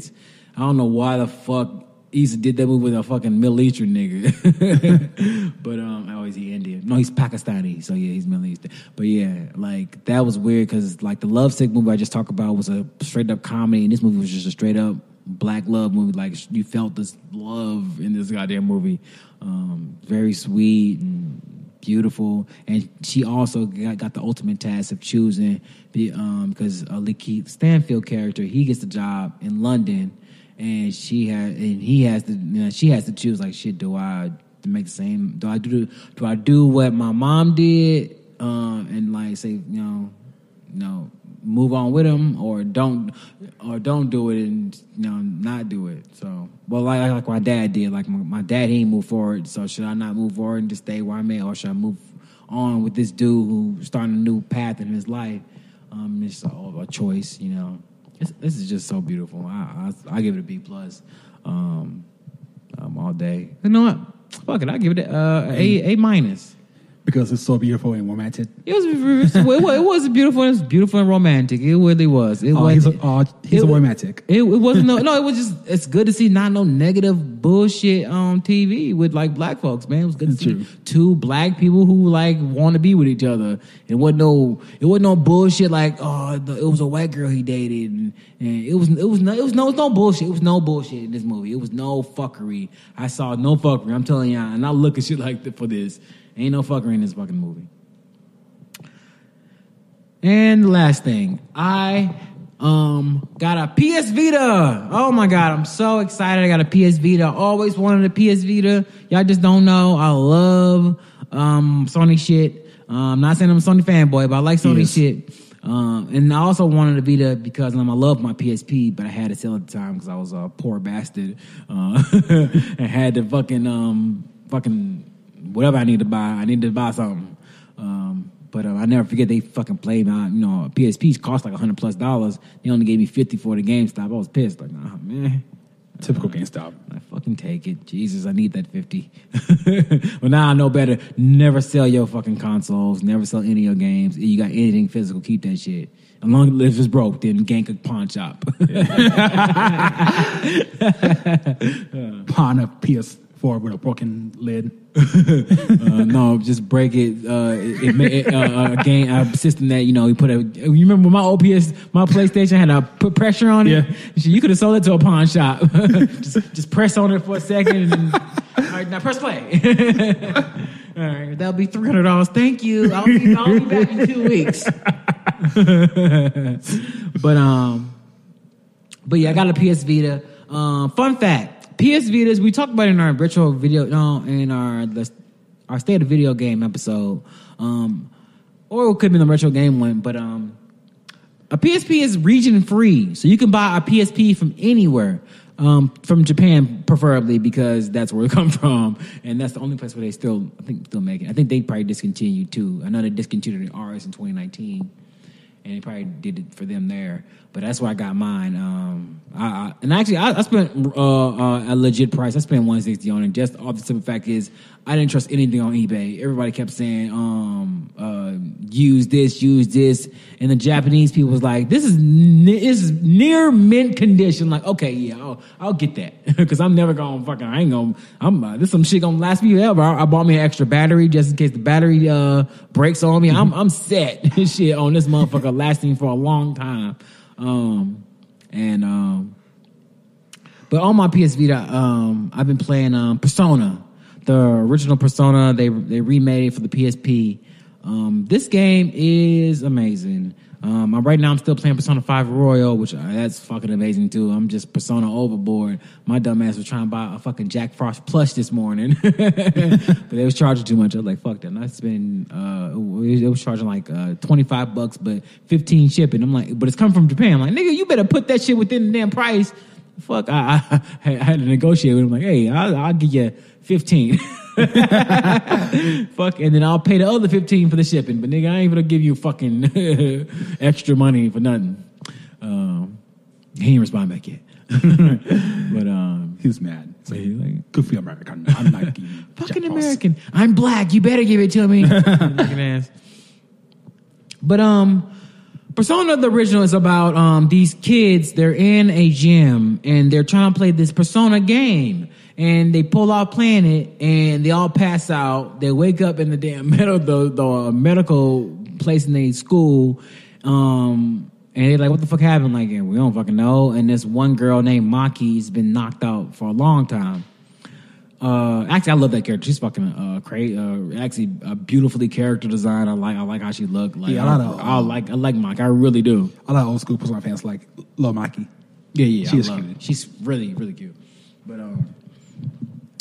But then they find out like the whole town is blocked off and they can't leave, and there's demons everywhere, and they got to use these personas to fight these demons to figure out a way how to get the fuck out of here and find the origins of why this shit's going on. I think like 30 hours into the game. It's fun.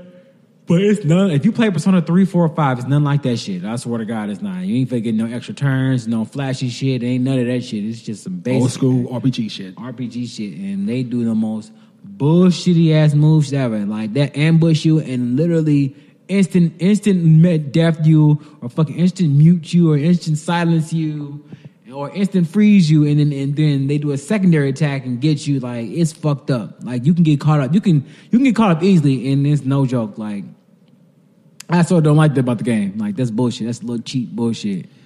But it's a real Shin it's a real Megami Tensei game. I'm looking for Persona. That's why I like Persona. Persona 3, 4, and 5. That's fucking my shit. But I really like Persona 1. The music is fucking incredible. I love it. I love all the language and lingo, so it's pretty fun. And of course, I'm using a guide because I seem like every Persona game I gotta use a guide. They give niggas fucking days and choices. I don't got time to be replaying video games over and over and over, unless you Yuki who played 3 houses. But I like it.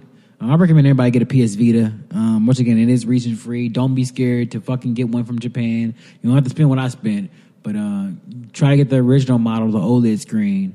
But because the screen's really beautiful. But if you want to go slim, go slim. A lot of people say that shit feel cheap and shit, and does come with an internal memory because the original OLED don't. So happily, this dude had a fucking memory card now. I was like, because I was looking at memory cards, like, fucking God, like for how much a memory card is? Man, for just the 8 gig is $25. God damn. For fucking 16 gigs is over $30 to $40. You go to 32, it's like 50 to 100. Jesus fucking Christ. Because PlayStation Vitas they got proprietary memory cards, so you can't use like motherfucking SanDisk or none of that bullshit. You gotta buy a PS Vita memory card.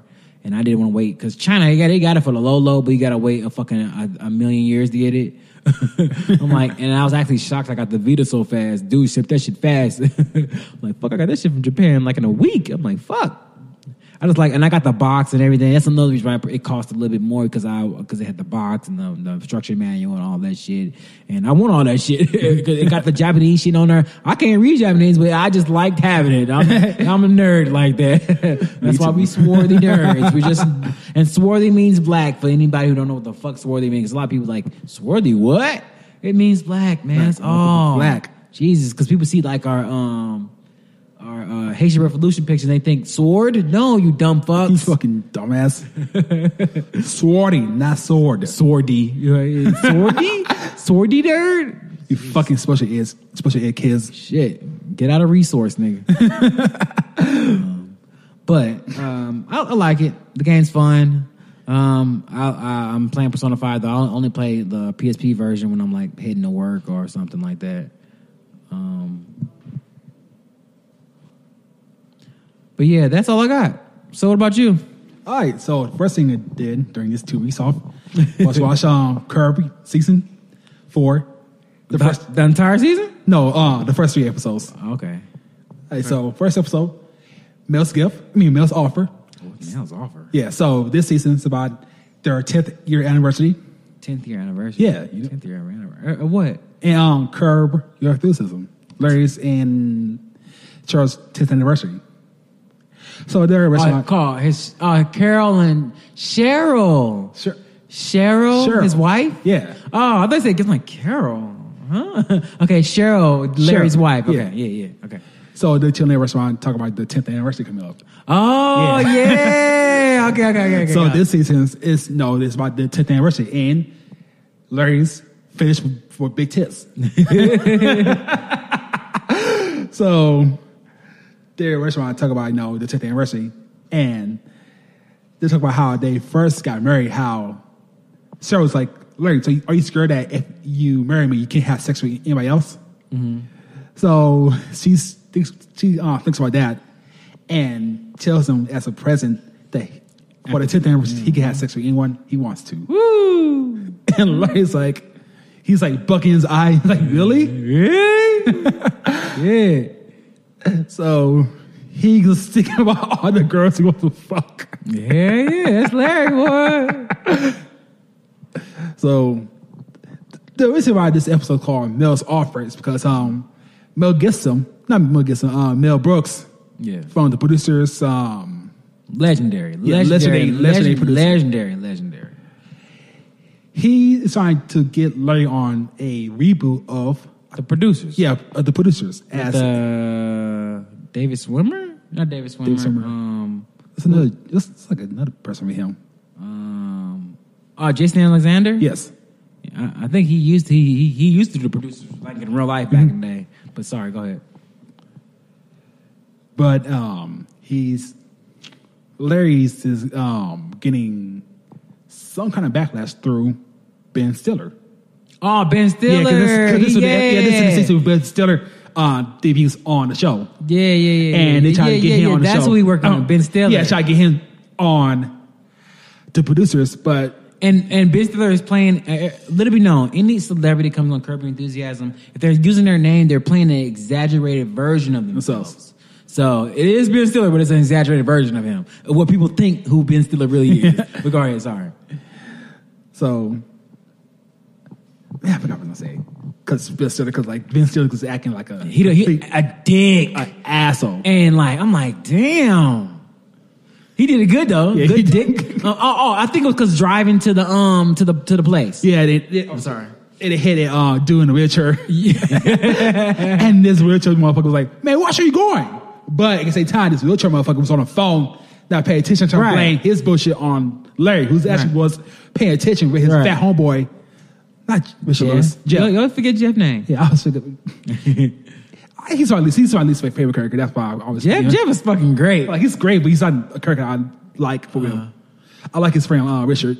Richard Lewis. Yeah, he fucking hilarious. He be throwing shots, nigga. Shit.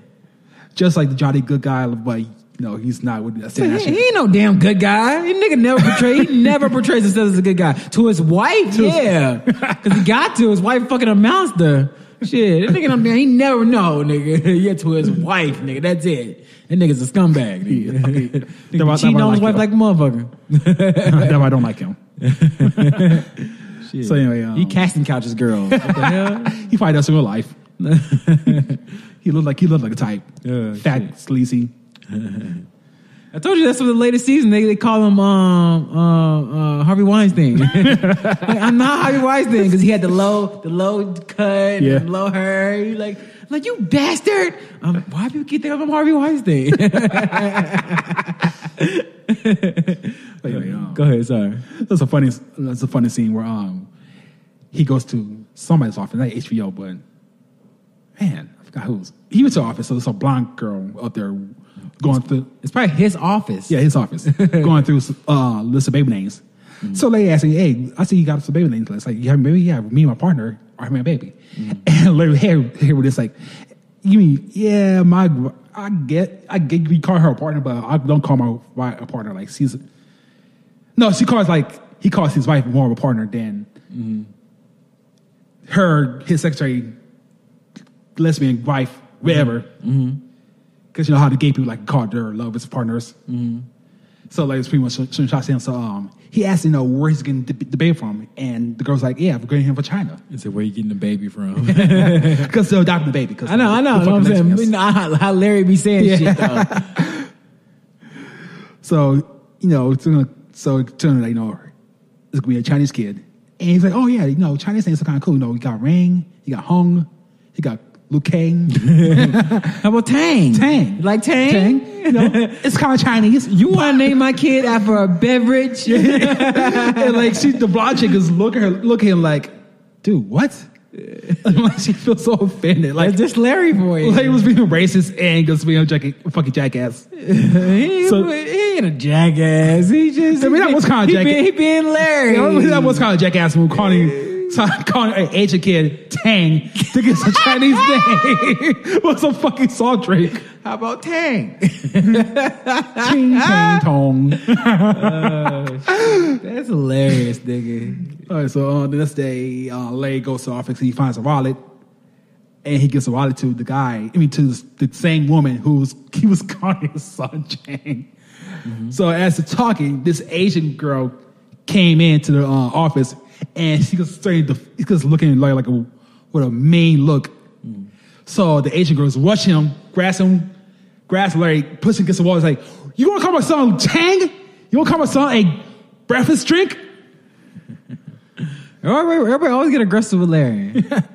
Shit. Well, I mean, he was being racist, calling an Asian boy. He was naming Asian names. You got a regular name like Mike. Yeah. Mark. That's the most weirdest shit, seeing an Asian with an American name. I had a boss who was Asian. He had an American name too. Like that's weird. Nick. Your name is Paul? Okay, Paul Wang. Okay. Paul Hong Song. Paul Hong Song Smith. Some dumb fuck. Holy shit. Be too low. Shit. Okay. I guess it's another story. So Larry, he goes to take a piss and he gets hit in the head with the door by Mel Brooks, and he knocks Larry. Yeah, Mel Brooks knocks off Larry, and Larry has a huge gash across his forehead. So he has to go to the Jeff's homeboy's doctor's office to get checked out. So while Larry's in the waiting room, the office, the doctor's office. The doctor's medical room. He gets picks up. He is so bored. He's like kicking the wall, like being like a little kid in those rolling chairs, like rolling back and forth. And he gets randomly picking the phone and calls Jeff off his cell phone. And Jeff's like, "Dude, you can't use a fucking doctor's office phone. That's disrespectful." And Larry's like, "Why? I mean, it's there. It's there. Yeah. So as he's talking shit about the doctor walks in and I was like, "Can you use my phone?" And Larry's how being Larry's like, "Why? I mean, it's there." I was like, "Can you use it?" Like, I was making a local call, and the doctor's like, "I don't care if it's a local or long distance, you can't use the phone." And Larry asked, why I can't use the phone? And the doctor was like, "I can't really go explain it because it's too long. You check out." So the doctors examine Larry's head, turn like, "Hey, yeah, this could be just a little prick." And Larry was like, Yeah, it's a little prick. Yeah. He's looking like looking straight in his eyes, prick, like, right. Yeah, there is a little prick. And the doctor shot back and was like, I think there's only one prick here. And Legos, shut up. Yeah. So as the doctor try to sew his head back up. I love those on cold ones. When Larry goes on cold on the end. Like a slice the throats. Oh, yeah. I love that shit. So as Larry's getting his head sewn back together, the doctor starts drooling at him. Oh, my God. Yeah, that was the most, so disgusting. Oh, my God. I would have beat his ass, dude. I swear to God. That's some fighting shit right there. This motherfucking doctor had his mouth open. He said, drool come out his mouth. Did you fucking just drool on me? Oh, fuck. Yeah, no, that would have been an ass open right there. That's fucking nasty. So, the next night, they go to a... He's thinking for to give us the whole episode breakdown. Yeah, they go to a theater. They met up with Ben Stiller. Because he's doing a performance for something. Yeah. Mm-hmm. And as they're talking, Bill Stiller sneaks in his hand, and Larry's kind of like, Nicky Rose, like. Mm-hmm. So as they part of it, Larry, everybody shakes hands with Ben Stiller. Huh? Ben Stiller sneezed. Yeah, I said that. Oh, okay. He sneezed in his hand. Okay, I didn't hear that. And tried to offer Larry a handshake, and Larry's like, no. And everybody looking at him like, why you ain't shake his hand? Like he sneezed in his hand. All right. It's like everybody tries to say Larry's wrong, but I mean, he has a point. Like, I'm not going to shake your hand. Right, you literally just sneeze into your hand, not into your sleeves. Into your hand like a nasty white boy. I think it's still, nigga, your hand's right here. Yeah, but still, your hand's still getting that backlash from the sneeze. Right. So, they're watching a play, and I think this is some like 1920s bullshit play with the lead female, her breasts are like hanging out. And Legos like fixated on her breast, thinking, okay, that's gonna be I'm gonna fuck for already anniversary. Now, prior to like I'm gonna be working with her, yeah. Okay. So prior to Larry had took some pills to ease the pain of his head getting split in half, and Cheryl was like, "Are you sure you want to take those pills? They make you dry, so I'm gonna be okay." So Larry took the pills, and during the play, he starts to get drowsy. And she was like, "You sure you're not tired?" It's like, I'm good. So Larry rests his head on the bouncer. As he goes to go to sleep, he starts drooling on the same guy that joined him prior to. He looked like a fuck, and that ends the episode. That was great. That was a funny episode. I love. That was fucking great. I love the storyline so far. How the story beats us beautiful. Yeah, like that's what's so great about Curb, and that's the same thing with Seinfeld. The story beats are so. Like boom, boom, boom, boom, boom, boom. You can't deny it. Like as soon as you brought up the story beat, I'm like, oh yeah. Yeah, like watch I actually watched this episode like 3 times to get the story how everything starts to build up towards each episode. So in this episode, it's Ben's birthday party. So Ben Stiller, for some reason, has a birthday party 2 weeks after. I don't understand. People do this shit too. I'm like, who? Like, see what I mean? I told you I watched tons of TV. Yeah. No one never used that idea. The whole his birthday 2 weeks later type shit. No one's never used that as like a joke, as a premise, as a show. Nothing. No one. I'm like, how the fuck he think of this first? But yeah, go ahead.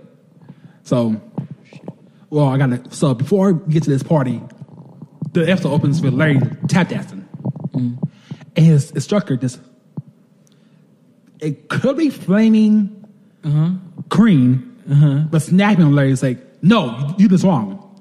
Pay attention." And he started tapping and saying, "I've been doing this since I was 7, but the rhythm's off beat." And Larry's like, later we want to check this guy, but he got working for this project. And he's like, "Well, I can't just do like I was doing." It's like, "No," and the gay dude was like, "No, you have to do it like this." He started doing tap dancing. I can't tap dance. I'm not a coon. Sorry. So, as Larry's taking a break, he meets this blind guy who from season 3. I forgot his name. Was it Nick? I don't know. Yes, I'm gonna call him the blind guy. So blind guy, yeah, the dude who played him and Richard to move all this shit in his house. Well, he ain't playing, but he kept being extra with it. Like, I don't like my TV right there. I want my TV right there. You're not even gonna watch the TV. You're just gonna listen to it. Oh yeah, that's my favorite quote from this episode is when Larry asked him something, he's like, I don't know what red looks like. What the fuck? I don't know what's a comic book. I can't read comics, dude. I'm blind. Right. And you know what the red cape, red. Yeah, like what is red? Like you can't talk to a blind person. That was like good. That was good improvising. I love that fucking shit. But go ahead. Sorry. So he meets him again, but he has a really ugly girlfriend who lied to him saying she was a model. So like she's a model. She's like, she's a model. And then they both, Larry and the girl both mugging each other like, you lying to a blind man. Fucked up. Scumbag. Right. You motherfucker. He had to tell him the truth. Yeah. So after talking, Ben Stiller comes to the scene. Who was it? Somebody was asking him like, well, why should he even want a model? Like, he's blind. Like, I don't know, man, but he deserves it though. Shit, sorry, go ahead. So Ben Stiller meets the blind guy, and the blind guy introduces his girlfriend to Ben Stiller, and the blind guy's like, hands off, she's taken. And Ben Stiller like, I don't want that hoe. Yeah, Ben Stiller look like, nigga, I'm Ben Stiller. I can get better bitches than what that haggard power trash is.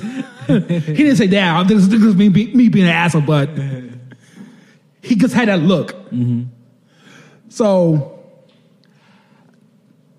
they go. So Ben invites him to his birthday party. That's like 2 weeks after the birthday, and he tells Larry, "Don't bring a gift. No gifts. No gifts."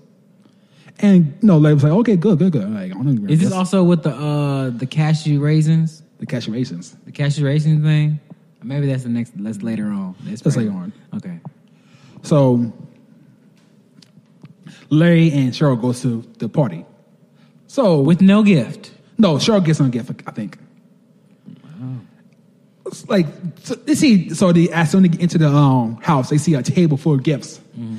And Larry like, what the fuck? And it was like, you didn't bring him a gift? It's like he said, don't bring no gift. Sometimes Larry come off as a black dude, like the real shit. Like, man, what the hell? No, man. Go ahead.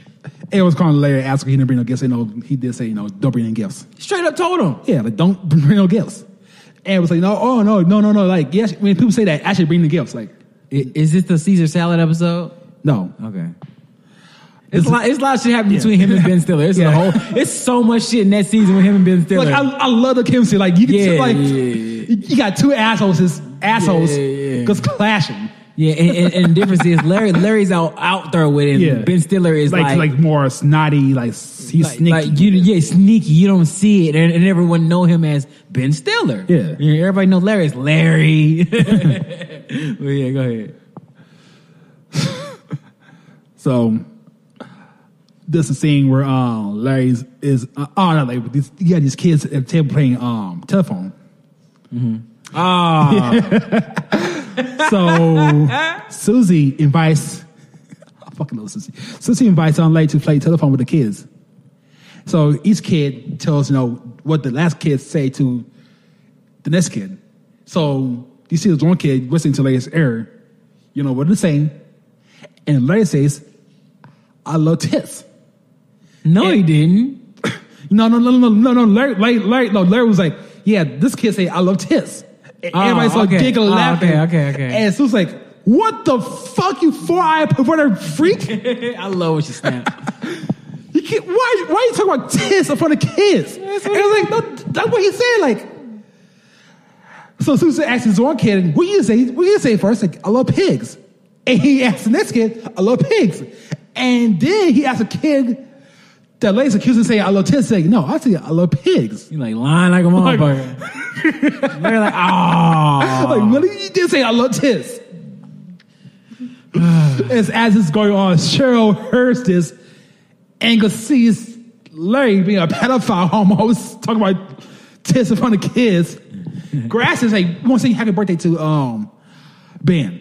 Mm-hmm. So, all of those are singing happy birthday to Ben. Except for Larry, because Larry was like, why is singing happy birthday to another man for? That's gay. Mm-hmm. And Ben Stiller... And plus he said he don't like the whole birthday song, which I agree. Happy birthday to you. Happy birthday to you. That's like, stupid. why are you singing happy birthday? Like, why is saying about 4 or 5 times in a row? Like fucking hell. A group of men singing happy birthday to another man. That's fucking gay. So Ben still sees that Larry's like singing happy birthday, and he gets me mucking Larry. Mm-hmm. So this day, damn, I forgot. Yeah. I think Ben confronted him about the whole happy birthday shit. No, I'm fucking joking. I'm missing a whole important part. Mm-hmm. So his wife. Ben and his wife. Not Ben and his wife. Larry and Fat Boy Jeff. Yeah, give his name. I don't like Jeff. So Fat Boy and Jeff. Jeff and Larry are talking about golfing. Mm-hmm. So Larry, for some reason, has a one of those sticks you put meat on, like you put like grilled meat and grill. I would say pool cue. A skewer? Spear, shish kebab, whatever. Slim, like a stick, meat stick. A skewer? Skewer. Probably a skewer. Yeah, that's probably what it is. I don't know how to pronounce it. He still got his pointing meat stick. Yeah, he don't know where to put it. He's like, that's why I hate eating shit off a stick. I'm like, I don't know where to put the stick. So just put it on the table. Like, no, that's gross. No, I don't do no shit like that. Like the people pick it up. No. Larry just extra sometimes. Yeah. Sometimes Larry be extra. So as Larry's showing Jeff how to do a proper golf swing, he hits Ben with the point and the stick. Ah, yeah. And blinding him. Uh-huh. So next day, I'm blind. So next day, you see Ben at the rehearsal hall with Larry, and he has an eye patch. He's struggling to dance, get everything down. He can't see his eye. So he asks him, why did you not sing Happy Birthday to me? And Larry explains, that's kind of awkward. Why? Happy birthday to me. Try to be on beat and on key on that shit. Mm-hmm. And bang, because being a dick, like, no, that's rude. Mm-hmm. So Larry looks up at the blind guy. And the blind guy tells him, I had to break over her. She was bullshitting. She was ruining my model. Yeah. And he actually oh really? Yeah, he was like, oh really now? So Larry was like, yeah, let's we're gonna hang out and kick it. So they go to like some stores, getting his wardrobe upgraded, which I don't know why he's blind. He can't see his clothes. Mm-hmm. But whatever. A blind dude who wants to be normal. Yeah. Shit. Want to be like Daredevil. Then he got powers because he's blind. Shit, that's funny.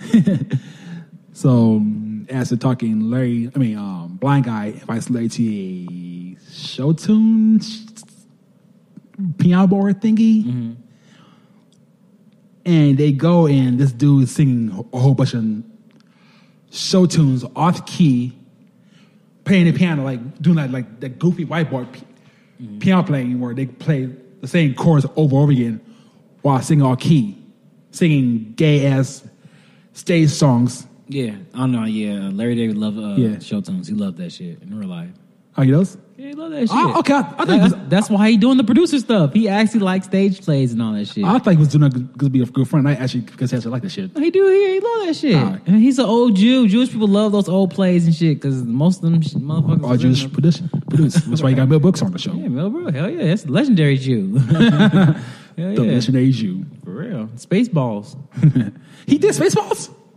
This nigga don't know who freaking be on these shows. That's where. Yeah, he did Spaceballs, nigga. I fucking love Spaceballs. I didn't know that. Mel Brooks, nigga. Oh shit. That's yeah. I am your father's brother's cousin, nephew's Yeah. He's the king. I didn't know that. I didn't know that was him. Mel Brooks. Yes. Look up, Google Mel Brooks, dude. I ain't saying now. I'm saying people listening and you. Yeah, I got buy me a physical. Yeah, we did Blazing Saddles. I love Blazing Saddles. I got. Yeah, man, he did it. I gotta buy his physical. I gotta buy his works on DVD. Yeah, he don't got many. That's why it's perfect. Yeah, he know when to stop. Shit. And his brother, his son is Max Brooks, who did the World War Z. Oh, that's him. Yeah. Oh, I didn't know he had a son. Yeah. Yeah, he be on a lot of news shit. Yeah, he did the Harlem Hellfighters comic book. Mm-hmm. Oh, shit. Yeah. So, so everybody left the ball because, they couldn't handle a blind guy singing all key. But Larry was having a ball, because having a good time. Mm-hmm. And then it was him and Larry. And the last episode is the blind date. The blind date. Oh, yeah. So Larry, he's driving around town doing errands for what's the face? Oh fuck! I forgot this one thing back. Ben's birthday party. What? Larry, not Larry. Richard Lewis' niece. His niece. What about it? The girl with the fake tits. You mean his girlfriend? His girlfriend with the fake tits? No. Richard Lewis. Like the Asian girl? No, it was a blonde girl. Okay. It was a young blonde girl who. You just explain to me. I'll catch it. All right. So Larry is introduced to this woman who is Richard's niece. And she talked about how she wants to get some breast implants because she thinks if she gets breast implants, it's going to help her career. Yeah. So they're talking about trying to get her into show business, and she's trying to use Larry as a way to get into the industry. So Lewis set him to the side, telling him, try to talk her out of getting into some breast implants. She don't really need breast implants. But Larry, he ain't liking breasts. He's like, I don't give a fuck. So next day, that girl goes to his house, and she was like, you know anything different from me? I say, no, what? And he actually flashed him. So I was like, I got some new tits. Want to get like a little honk, like little squishies? And I was like, no, I'm good. But she's like grabs her hands and make him feel up. So as he's like filling her up, Cheryl is watching this out from the garden, and she just had this like I want to fucking kill you look. And she's like, so you did it. You got your 10-year. Like, no, you cheating. I touched her breast now. Shit. They won't really. They felt like the top of her head. Like, why you gonna grab her head in? Like, I guess I want to mention that. If I move on to the next episode song. So the blind date's by the blind guy getting hooked up. This is a pretty basic episode. Yeah, it was not saying it was a horrible. Like it's pretty straight. What it's about. Yeah. So it's a continuation of last episode. Yeah. So Larry is running errands for his wife, and while he's in town, he wants to buy gas. On top of that, he has to piss really bad. So he starts to knock on random people's houses until he gets to this one woman who's like this Arabic woman, and this full hijab. You only see her eyes, and it's like, and it's the most Middle Eastern accent. I can't do a Middle Eastern accent. It's like, oh, are you my new husband? She's like a husband and shit. So they hang out. They talk about wherever. Yeah, she just Larry is really good at befriending strangers. Yeah. And she kicked back and chill with her. So actually, I got a friend. Yeah. So he introduced the blind guy to the girl because he needs somebody, and I don't know how she looks, so I can't hate. No, nobody in the world can hate. So I think you set with this girl. You can marry her, nigga. There's a scene where they go to a restaurant and they are eating. Yeah. They are having like a little lunch. So while the girl's trying to eat, she gets a bunch of sauce on her hijab.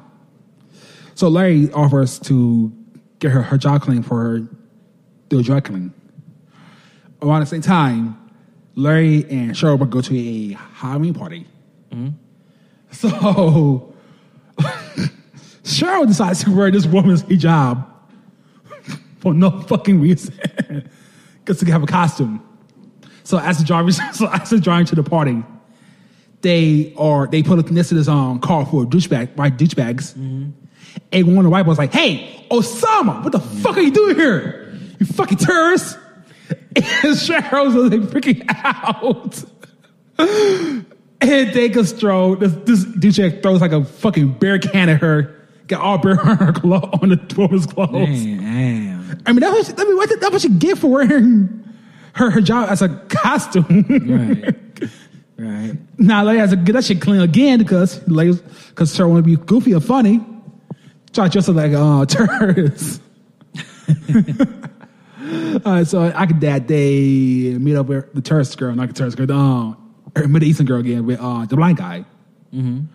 So Larry tried to hook up the blind guy with the Middle Eastern girl, and they're talking because it's raining and shit. And I mean, they're outside the rain, so Larry gets an umbrella and try to cover all three of them. But somehow he gets the pointy end of the umbrella attached to the hood of her hijab, lifts her up, and reveals her face. Larry sees like this girl's face is like horrifying, and he can scream like a little bitch, and grabs the blind guy, and the focus went off, and he tells him, "Yeah, she was ugly too." And that was in the episode. Next thing I did, next thing I watched, played was Super Mario World for the Super Nintendo. Okay. So for you guys who don't know, I recently got a Super Nintendo. Well, it's actually Super Famicom because I want to play some Japanese games that only was released in Japan. So you got the Japanese Super Nintendo. Yeah. Super Mario World. Yeah. You got the Japanese one. Mm-hmm. Okay, cool. It's the same game. Should have got All Stars.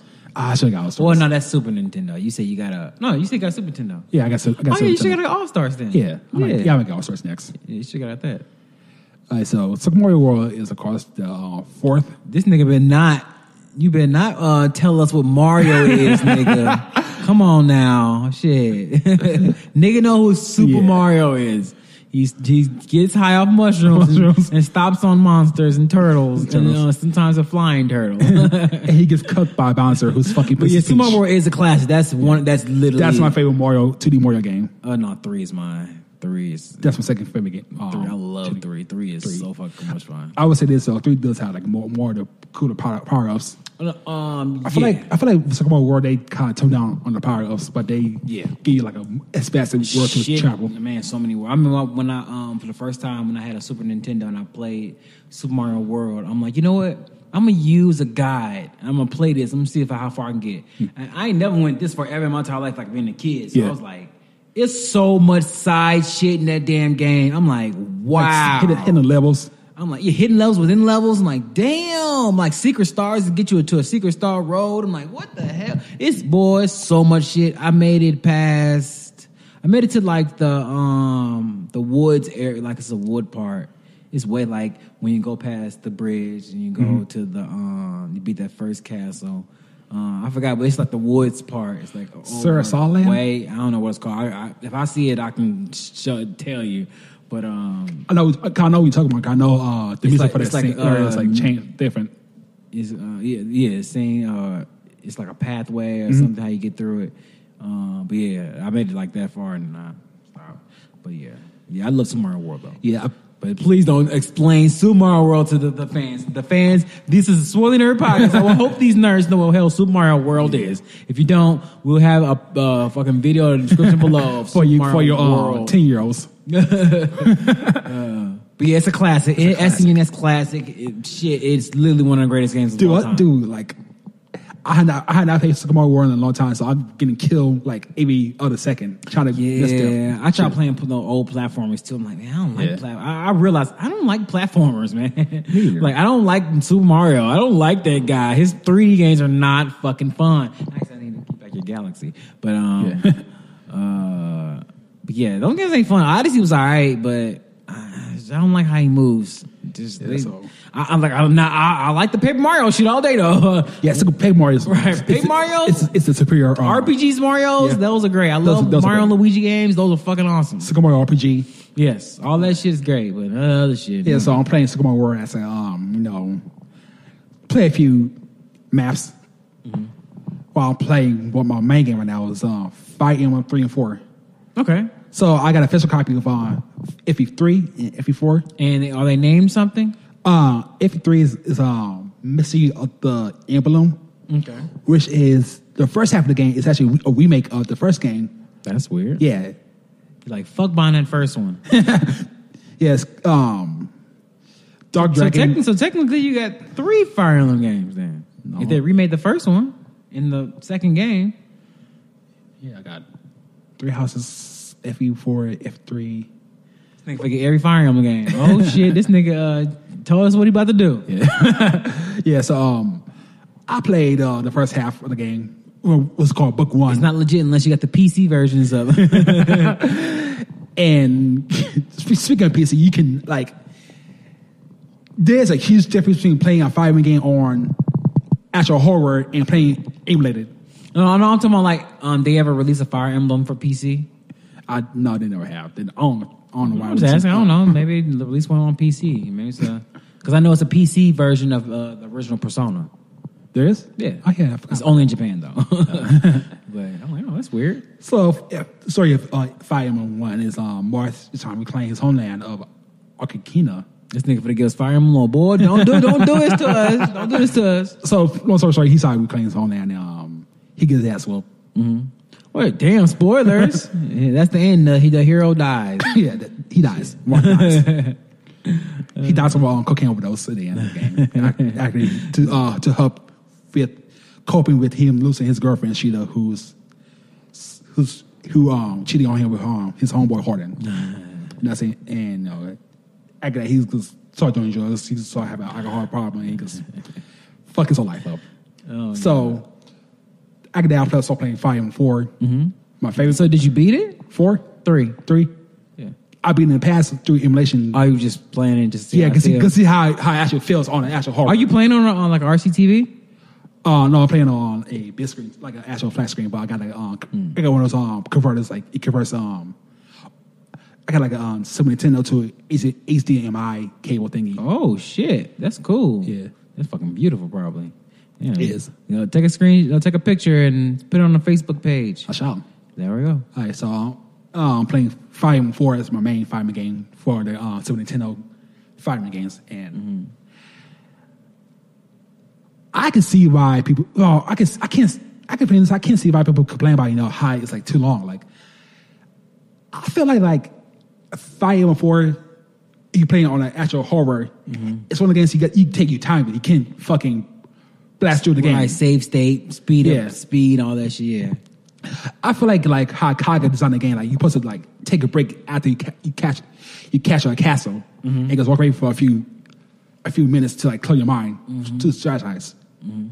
So I don't get all these fucking dumbass kids, Fire Emblem fans saying, "Oh, this FE4 is too arcade, it's too long." But wait, you got to read text, Jesus. Yeah, but I mean, that was part of the game. The gameplay of FE4 is supposed to be like a huge massive war throughout different states and countries. So while you're on one side of the country, a whole lot of shit's going on another side of the country. And that's supposed to still the story of what's going on. So I don't get this dumbass kid say, "Oh, that's bad game design." Like, no, it's actually good game design because that's a puzzle game to tell you how massive war can get. While you trying to kill one conflict in one part of the country, another conflict is building up in the other half of the country. Sounds like what's going on right now. Yep. No, you got to make sure your team, your army splits a different fashion, so you can't get surrounded by the main army force and guys getting your ass whooped. So I'm actually enjoying playing FE5 and 4 on the actual console instead of just playing on an emulator. Because with emulators you can fast forward, save state, and also you start getting sidetracked and you fuck it. What else can I download next? Yeah. What can I download? Then you got fucking everything downloaded on your damn computer. You didn't even start the game that you originally wanted to play on the damn emulator. And plus, since you're now on an emulator, you actually have to sit down and think about your moves because if you fuck up, you got to start the whole map over. But thankfully, FE4 has it so you can say a return. So just in case you do fuck up, you can go back a turn. So I recommend you guys who are like old school Fire Emblem fans, if you truly love Fire Emblem, the old school games, buy the physical copies. I'd love to see what's your thoughts on the GameCube Fire Emblem. I can't wait to play those games. I might get an emulator. Okay. Oh, well, I thought you said you had a GameCube. I do, but the GameCube Fire Emblem game is like fucking $200. because they were like produced at a time where Fire Emblem was going to die as a series, and they didn't produce as much copies of the game. Kind of the GameCube Fire Emblem games are considered to fans like the worst Fire Emblem games. Even though now people change their opinion, saying, okay, that's all probably some of the best Fire Emblem games. It's like they were just in a goofy time for the series. Mm-hmm. I remember asking you because I saw a picture of like a werewolf or some shit fighting. I'm like, what the fuck is this? Yeah, with the I'm like, what type of Fire Emblem is this? They got werewolves and monsters and shit fighting. Like fighting like giant hawks. Yeah, some shit. I'm like, what the hell? This is not Fire Emblem. This ain't what I saw before. Furry Emblem. And the last game I played from some of the was Sailor Moon S, the fighting game. What? Sailor Moon S, the fighting game. Oh yeah. I love the title. I love the fucking title. Which is the title is like it's like the Japanese title translates to Pretty Social Sailor Moon, All Girl Battle, Outdoor Brawl. I love it. It's just super Japanese, super Japanesey name. I love it. All right, so Sailor Moon fighting game was made by a company called Angel, who once their company dissolved, a couple of staff members went to go work for a small company that people don't really know called Arc System Works. Yeah. You know, they're just a small time company. You know, very small. They made like some underground games like Blaze Blue, Guilty Gear, Dragon Ball Z Fighters, Persona 4 Arena. They didn't really do much for the fighting game scene. No, they might be out of business. You know? But so the story of this game is the Southern Scouts want to beat Sailor Moon's ass and become the leader. Seriously, yes, that's the story. Like you pick your favorite Southern Scout, and the Southern Scouts has a tournament, a fighting tournament to become the leader of the Southern Scouts. Wow, hey, it's a fighting game, hey? Yeah. Oh shit. So gameplay wise, you could tell like this like our system, you can tell like this is a blueprint for like future Arc System works. So you have history in your hands. Yeah. Okay. Yeah, that this is like kind of historic because like I say, it's a blueprint to how Arc System games are now. Like, oh yeah, that game will cost probably $10,000 more because the fighters really probably had that game cost some shit because this is an Arc System. Yeah, so you know, and fighting games now you could like do double jumps or do back dashes. You could cancel like your normal move into like a super or special move. I know what you're talking about, but I'm not a fighting nerd. Yeah, okay. I'm gonna assume everybody knows something. So this Sailor Moon game started that shit, and for a while in the fighting game, like watching in the Sailor Moon community, this game was considered a joke because why all the Sailor Scouts fighting each other. But as this game kind of grew into cult popularity, people have sort of discovered like, oh, this game's actually kind of deep. Like you could do certain shit that you see like in modern fighting games. Like you could like cancel your punch into a backdash to play my games with people. So throughout the fighting game scene, people are actually playing this in tournaments and making money off it. And we actually have a Sailor Moon S fighting game scene. Oh, really? Yeah, and I want to say it's in Moonbase. I want to say every Wednesday nights they have a Sailor Moon S fighting game night. And from what I've been told, like AB pack. Like people going wild, or people using their favorite Sailor Scouts to kill each other. You should do the first Swirly Nerd investigation. You should go there. Yeah, I might go there. God, I actually got no excuse. God, I do got the game. Since I got the game, I can actually learn how to play at a tournament. Oh, what else I can say about this game? Like, all I can say about this game is if you want to learn how anime fighting games are today, you know how they play Sailor Moon S. And that's my last thing on my list. Okay. Let's wrap this thing up. But before we end, though, we would like to thank a couple people who subscribed to us on YouTube. King T, Ali M, Terrence Thomas, Brandon Thomas, D. Frank, Boko Da Great, Lamar Clark Gaines, My Q Genius, Premier Homes, C-Man from Cinema Sit Down. Hey. The 13%, 13, it's X111, Jackson Jordan Shabazz, Brant Barraborn, You got some new subs. CBP Film, Jeff 0064, Brandon Ferguson, Salem 72551. It was your YouTube super chat receipt. AJ Nash, Stephanie Andre DeLacy Howard. Thank you for subscribing to us on YouTube. We are truly appreciate it. Hit us up at swarthynerd@gmail.com for any questions and y'all want to talk to us. We had no problem. We ain't like these other YouTuber or podcasters. We actually talk to every person. We will at least thank you for fucking with us. And that's something unique and different we trying to do as well. Like, we actually want to interact with everybody. I mean, it might get overwhelming when it's over like 1,000 people, but still, me and Yuki can handle it probably. Like, you do 500, I do 500. But you want to find any of our stuff, I would think you know how to find us because you're on our shit. Sure, now. But if you want to find any of our stuff, it's at swarthynerd.com. We're on Facebook. We're on iTunes, iHeartRadio, Spotify, Stitcher, Google Play Podcast. We're on YouTube. I'm thinking about making an Instagram. I don't know about it yet, though, because it's another thing we're going to handle. I don't got time for all that. I can do the Instagram. Okay. And you can find me at SuperLostFan108 on Twitter. You can find my YouTube channel at TV Guru 108. I will upload that Martin video clip, the Bad Boys for Life clip on my YouTube channel. I noticed something on YouTube. It's not a lot of clips of like stuff. So when I'm watching TV shows and movies, I'm gonna start recording favorite scenes and stuff and uploading onto my channel because I don't give a fuck. Take it. What the fuck you gonna do to me?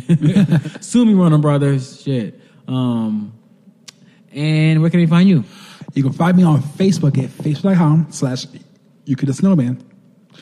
You can find me on my blog at www.yukithesnowman.com. You can find me on Twitter at RetouchYuki. And finally, you can find me on Instagram and YouTube at Yuki the Snowman 314. And we'll see you guys and gals next week. It's going to be a cutthroat one.